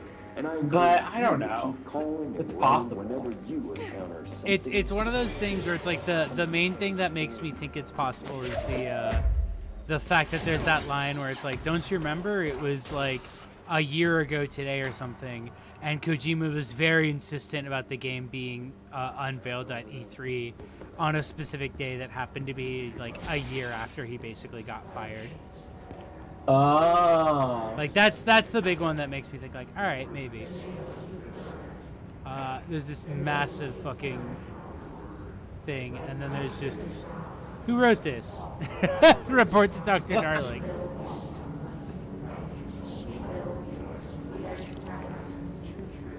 I remember somebody telling me that is like, tells you a lot of stuff that's gonna happen in the game. Really? It is a brick of text, so like it's a really good way to hide it because I never read it.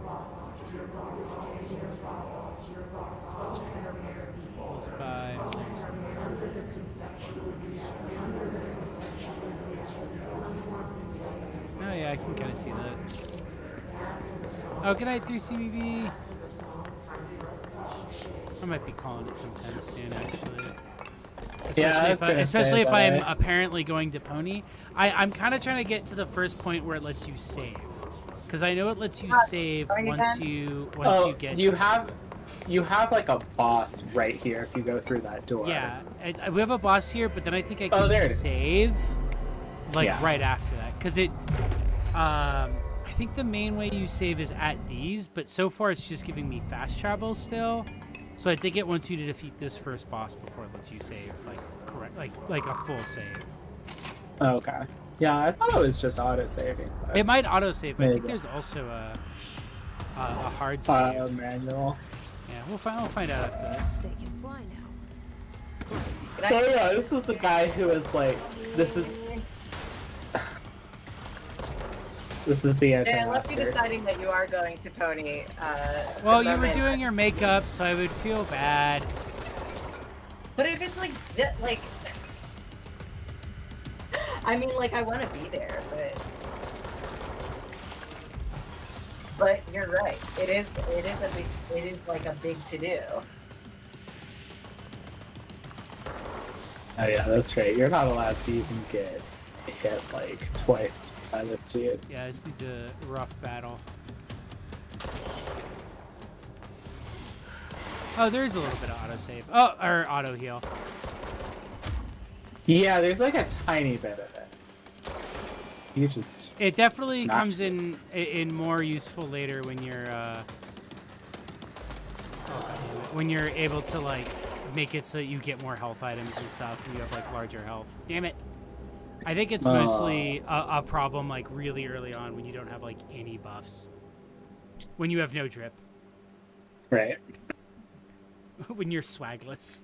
You began the game with his 0 swag. There's 2 important ways of improving your character: swag and drip. Well, there's swag and class. Drip is a function of swag. Yes, that's right. It's derived. It's like one of the stats that you have to level up. It's kind of like the difference between those 2 evolutions. Yeah. Like night and day one, or like the happy and mad one. I forget what their difference is. Yeah, you have to They can fly now. Increase your happiness with them class to a certain point, and then evolve them during the day or night. If you want to get drip or swag. Pokemon drip, Pokemon swag. How about that?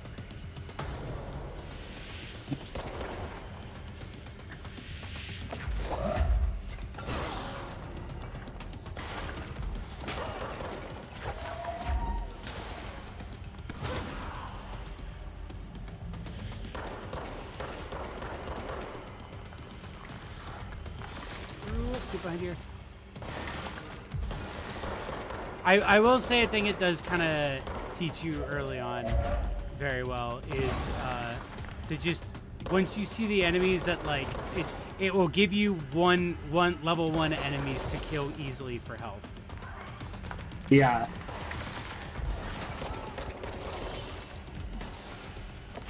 And it is very much like these guys are here for health reasons. Do not get killed by them. Damn it. Alright, fine. You're gonna be an I ass. feel like there is a way to hit, like he dodges your telekinesis, but there is a way to get him to... You can definitely get these guys with telekinesis. I think it's something where it's like you have to get them to dodge like once or something. Yeah, you might have to wait for them to throw their things or something like that. God, what was it? I think I remember this right. It might even be while they're charging their attack. Yeah, I think that's it. I think you're right.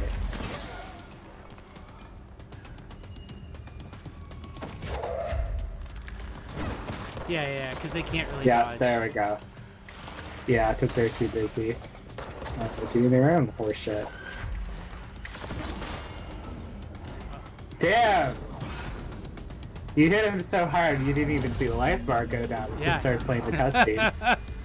You ever knock an enemy back? You ever beat an enemy so hard that they do that? Feeling he'll be back.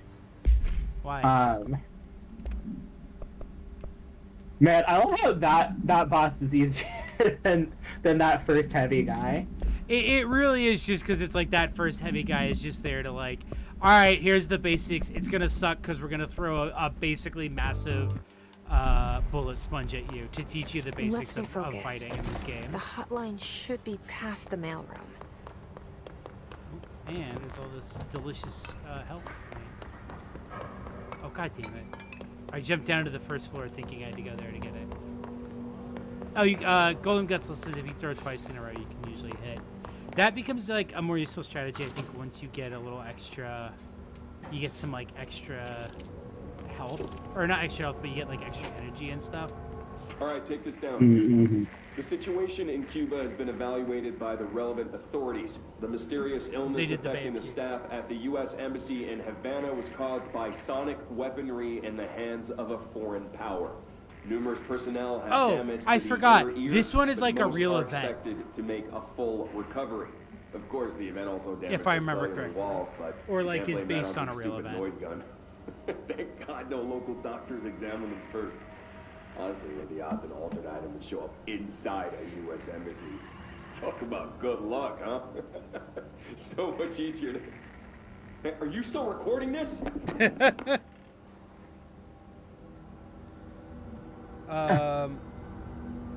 Yeah, it's like, it was like a weird thing that like actually happened like years ago. I think Havana Syndrome? No, wait, this might be something different.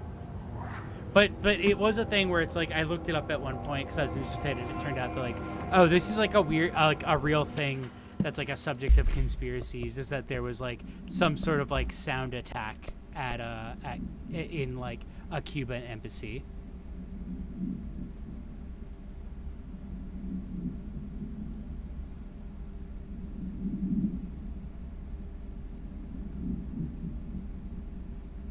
Havana Syndrome. They just released a report. Oh, it is Havana Syndrome? Okay. When I looked it up, the thing that I found was related to Trump, and I was like, I think it was earlier than that, but maybe Trump just brought it up again because, you know, he's an insane person. He would, if anyone would revive a decades-old conspiracy The theory hotline can't be first, far now. because it was a half-remembered. Because he watched shard a of his Chills rotting video about brain. it. Yeah, He like watched a YouTube video about it and was like, "You guys hear about this? Oh Donald my Trump's God. gonna weigh in on the creep show YouTuber drama." Oh. Oh my God. And I know when that hotline chamber rings. Please stop.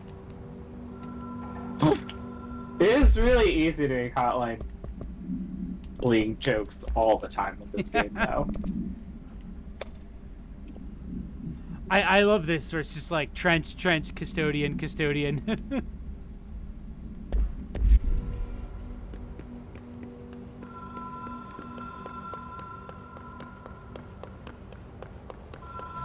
Ocean View Motel and Casino. Oh, one of my favorite locations in this game. Dream Logic. Oh God, it's so good. The light switch cord. The door marked with the black pyramid. Just this magic light switch cord, which you can teleport with, but you have to click it 3 times and then navigate this room. And the way they've been teasing this idea that, like... I've stayed at a lot of roadside motels across the country, on the road, on the run, under the radar. This feels like all of them, like something recognized from a dream. And it's just like, oh, do you ever notice that, like, weird hotels all look the same? Well, here's one that looks exactly like every hotel you've ever been in. I'm gonna be real quick right back.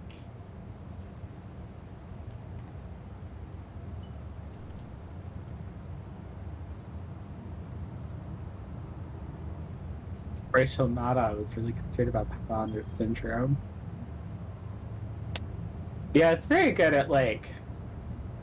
I like that they really committed to this, like, office environment and did lots of great stuff to it. I think it was a really good idea, though, that they did, like... They found an excuse to give you this other, kind of, like, really lonely liminal space.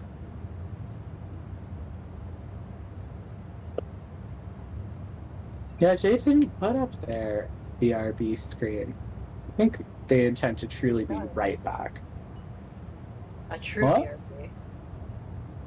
A faraway Mia. Hello. I'm right here. Hello? Hello. Hi. Do you hear me? Yeah. You're just, I think the first thing you said sounded like you were far away. Well now I'm Now here. you're present. Here I am. I am also back. But yeah, I like that you get sent here and you have to solve weird little puzzles, sometimes involving these rooms over here. Cute. And that it's just like, yeah, it's just this hotel that we can't find the location Hello? of Anyone here? because it doesn't seem to exist, but it does exist somewhere in reality. And then this is when they introduce the concept of the rule of thirds in this game. And them being important to solving puzzles. Like, also still the boss battles. Mm.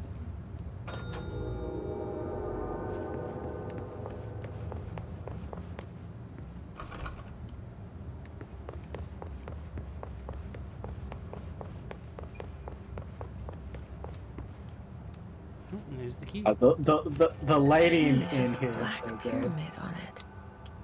It really does capture the feeling of just like the lighting is even like them including like the little dust particles you would see in this kind of place. And this is like with the resolution turned down. Good reason to go and get this game is that you can actually play it at a higher resolution and see all the beautiful textures they made. Yeah.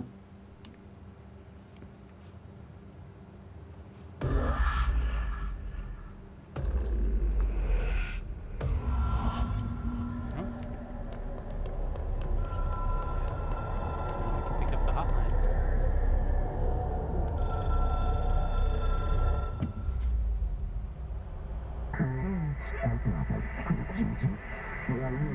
Eddie, yes, there's a part where you hear tourists outside of the hotel talking about how the hotel is closed. Complete teens all over are doing the astral plane challenge. Your teen may be teleporting to an unknown dimension with an object of power. Oh, did not see that hole there. A hotline will allow you to contact extra dimension.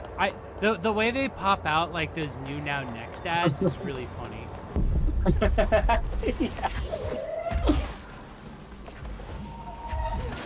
By the way, in case you were wondering, chat, you can't defeat these things. These things are so horrible to look at. They're so upsetting.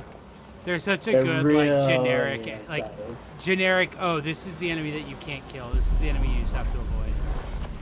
Right. They do a good job of looking like, oh, you should get anything. You're like, yeah, just avoid this thing.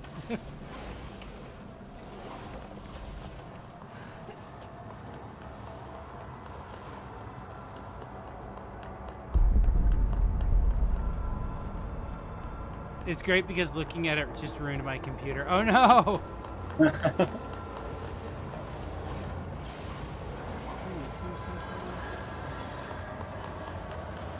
Oh yes, I am. There's a ledge here I could jump down.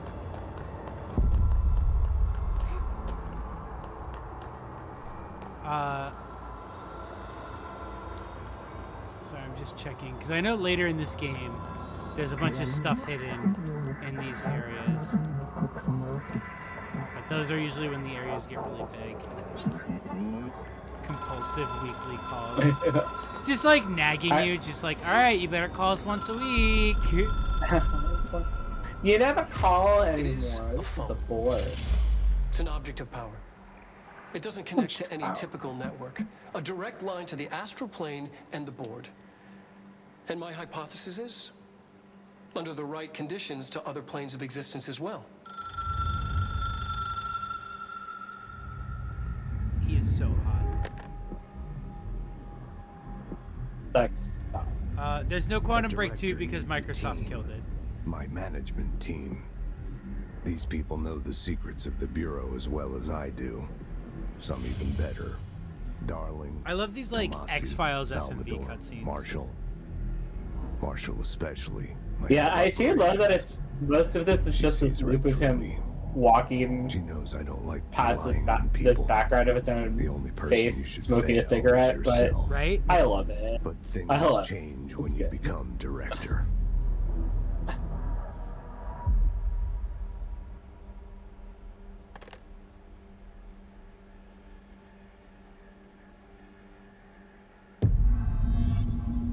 I have it. The hotline. I can reach Trench. Well, listen to him. He feels more like an echo. An echo with important info. I need to get back to Emily. Emily! People react strongly immediately starts when running. I tell them about you. Is it too soon to tell Emily? She might be able to help.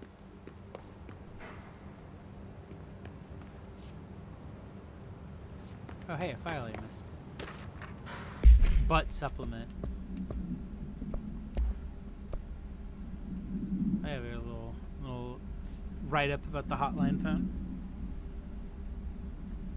I do love its design. So good. So fucking cute. It's really adorable.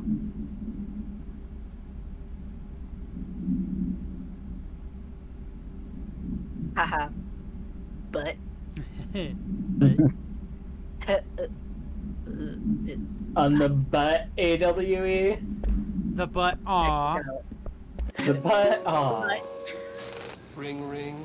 It's Dr. Darling calling. In 1978, a comms department intern heard the hotline ring. No, you and never picked it up, call. going against every safety protocol in the manual. She never recovered. And the handful of witnesses required extensive memory repression therapy. It is a phone. It's an object of power. It doesn't connect to any typical network. A direct line to the astral plane and the board. And my hypothesis is, under the right conditions, to other planes of existence as well. Ooh. Our very own Ouija board. Only the director can answer it safely, and what he hears is kept classified.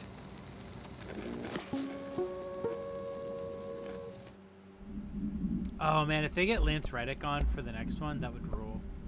Oh yes, please. Oh, she looks so good. Oh wait, no, that's one. So, oh yeah. So now that we have gotten the phone, we can actually like hear everything he says whenever he does those little like layover It took scenes. us a long time to learn how to stabilize the control points. So this is all stuff that he had said to us earlier, but it was meridians, only chunks and pieces of it. Darling found a way to soothe this Oh, I didn't beast. even notice that. We discovered we must cleanse control points of all interference. It's my duty as the director, like Northmore before me. I like how even I Trench, couldn't who's like manage this it in my super own serious house. character, is my presented in this game as just I'll like this damn guy well who do it like here. also kind of like just took this Without job the because he control just kind points, of the had oldest to. house would swallow us alive. We'd be sealed inside an endless labyrinth. No one would hear our screams. If an enemy ever managed to corrupt the control points, it'd be over fast, spreading like a cancer, leaping over the fire breaks like a crown of fire. They are the weak point. Darling's right about that. He's wrong about everything else. Dangerously wrong. Suspiciously wrong. Has he been compromised? It's a weird political intrigue between the two of them. I think this one's... Yeah. Something's coming. The whisper's growing louder. This is kind of the first hint that Darling and Trench were some of the first ones affected by the hits. For my sins. Our sins. This threat could destroy Which is really just a metaphor for everything paranoia I've built. and power. Destroy me. A web Russell Toes is right. In Control 2, you should have sex. It should be a dating sim. I also have to agree with clever. 666 V's Dr. Darlene is a sussy baka. Facts. Dimming my eyes. It's hard to tell. I need answers. I haven't heard back from Darling. In Control 2, you should have sex. Many people are saying this, actually. I think we made it. Folks, the people have spoken, and they said in Control 2, Jesse Faden needs to get it in. It's my duty as director to keep the Bureau I safe. bought little freezer pops What's done with alcohol in them at the store. no easy fix. I'm going to have one, and it's going to cause me to decide whether or not I'm going to pony. Suffering Okay, that works. To change things. Do you know if anybody else is going? See, that's the problem. Is I don't think anybody else is going. Which isn't to say that I would not love to go to Pony with just you, because I'm now at a point where I'm like, yeah, if you're like, let's do it, I'll probably be like, all right, yeah, let's do it, but it would just be us. I mean, I love you. It would be really funny. Exactly. No, it would rule. We would be the christening. Yeah, that's true. Christening it. Yeah, you should. We're gonna break a glass bottle in the bathroom. Let's do that. Okay. Definitely do that. I gotta get back. Oh yeah. I gotta run this way. Let's get back to our lesbian boss wife, our lore wife. Our lore wife. Head of comms.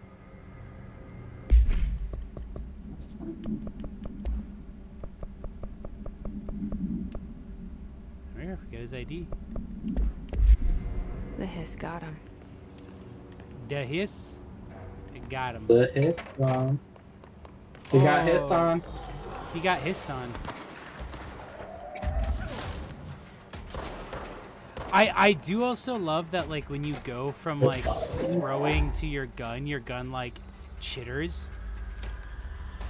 Oh, yeah. Like, it like, do you see that? Hold on, let me find an enemy to throw this at. Hello, where? I think behind you. So you throw that, and then like the gun like kind of like reforms as you pull it out. Wow, that's great. It's such a like small detail, but it works so well to like emphasize. Yeah, this is like a weird, fucked up paranormal. Like this isn't a gun. Like yeah, it functionally works in this game as a gun, but it's a weird gun. So it's cool. I think Bonehead Jill is right about who the romanceable interests should be. For sure. Darling, Pope, Refrigerator, Marshall. Yes, but also none of those are Mold Lady, so one of them needs to be Mold Lady. In my IMO. I think I'm probably gonna. I was actually just about to be like, let's talk to Pope and then call it an eve. Okay. If you're down, if you are down to talk to Pope first. Yeah, we'll talk to Pope first. Whoa, Jesus! There was a guy. Time for a girlfriend check-in. Time to process. Did you get the hotline? I mean, how is it out there? The comms, the hiss? Sorry, you made it. I'm glad. Emily? Mold is the N in milk. She is literally a candy milk. I'm in milk.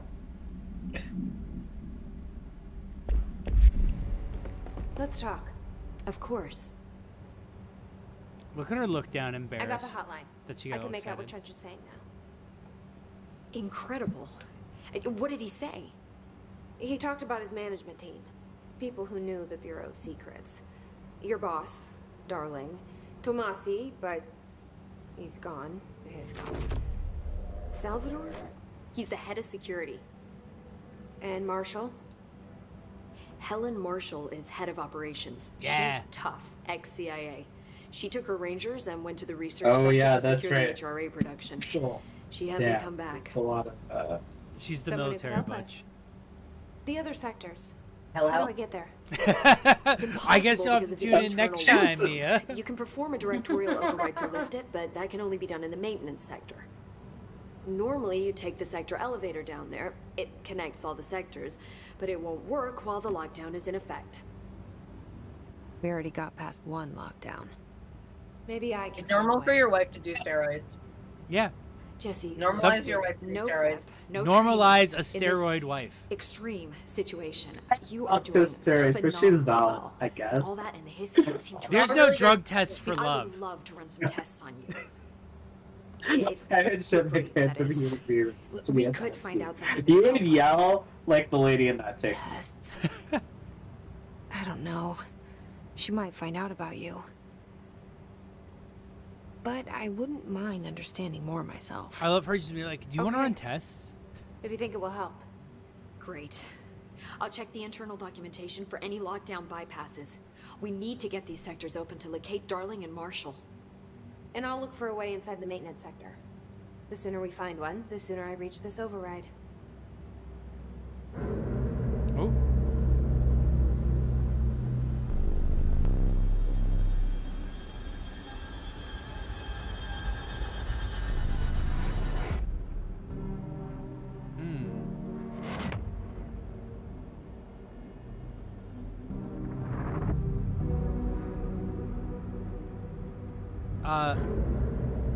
Avi, do you remember if it's in the main game or in one of the DLCs that we actually go underneath the house? Oh, so I actually haven't played the DLC, but if you're talking about the place where you meet Adi because he's on vacation and you can't find him, yeah. Yes, that that's is in base definitely game. in the main game. Okay, yeah. Because that's what I that remember shot it. is Just him mentally. in that place. And I can only describe it as underneath the house. Yeah, I feel like that's visually what it's trying to provoke for sure. Oh, I'm so excited to get to this room. There's like a small detail that you can find in this room that's really cool. Alright. And we have 4 ability points. Do you hear that? Someone's singing. Where's it coming from? It ignores you. Alright, so we'll go talk to her. Sounds like it's coming from the elevator. Objects up to 20 feet. Bullshit. We've never recorded any distance over 5. Obviously, you never read the P6 data. These fucking nerds. The fact that they're constantly arguing. Oh, hey, let's build a shotgun. Alright, we built a shotgun. And you can also get mods here. Mods? Mods, please. Right. Hello, mods? Jay's building... Wait. Mods? Jay's building a shotgun? Hello? Alright, so let's open up some health.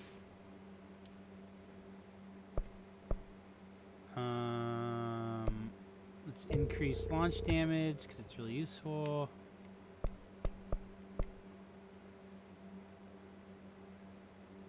Yeah, let's add some energy to the mix.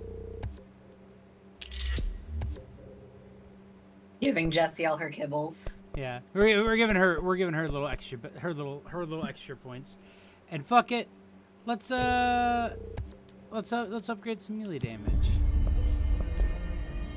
Oh yeah, I forgot that there's also these, which are just like things you can get, and you'll get rewarded with like little pop bonuses. The little like temporary chivos. Yeah. And it's just like, go to this area and use this weapon, or do this thing, or kill this many enemies with a headshot. Just like bonus things. How do I... There we go. There we go. Now we have 2 weapons.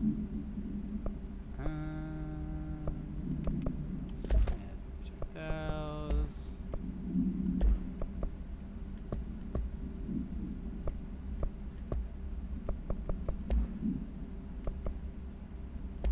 Oh, here's them explaining the board countermeasures. Board countermeasures.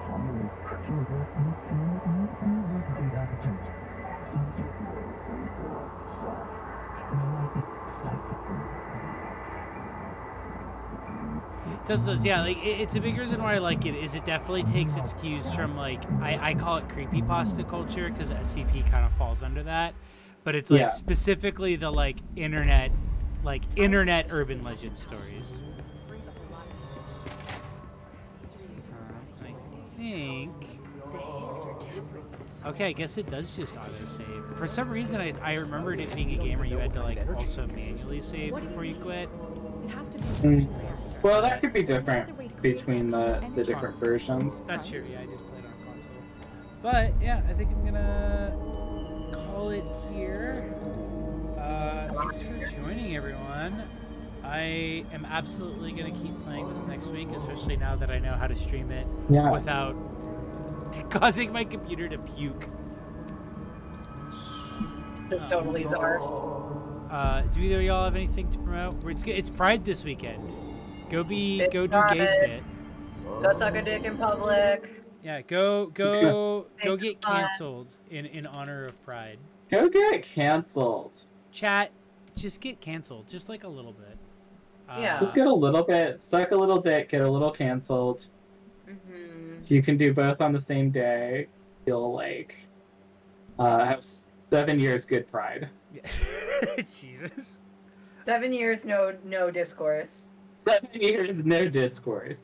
This is we're gonna be doing our own rituals of power in order to stop having discourse. Yeah, honestly.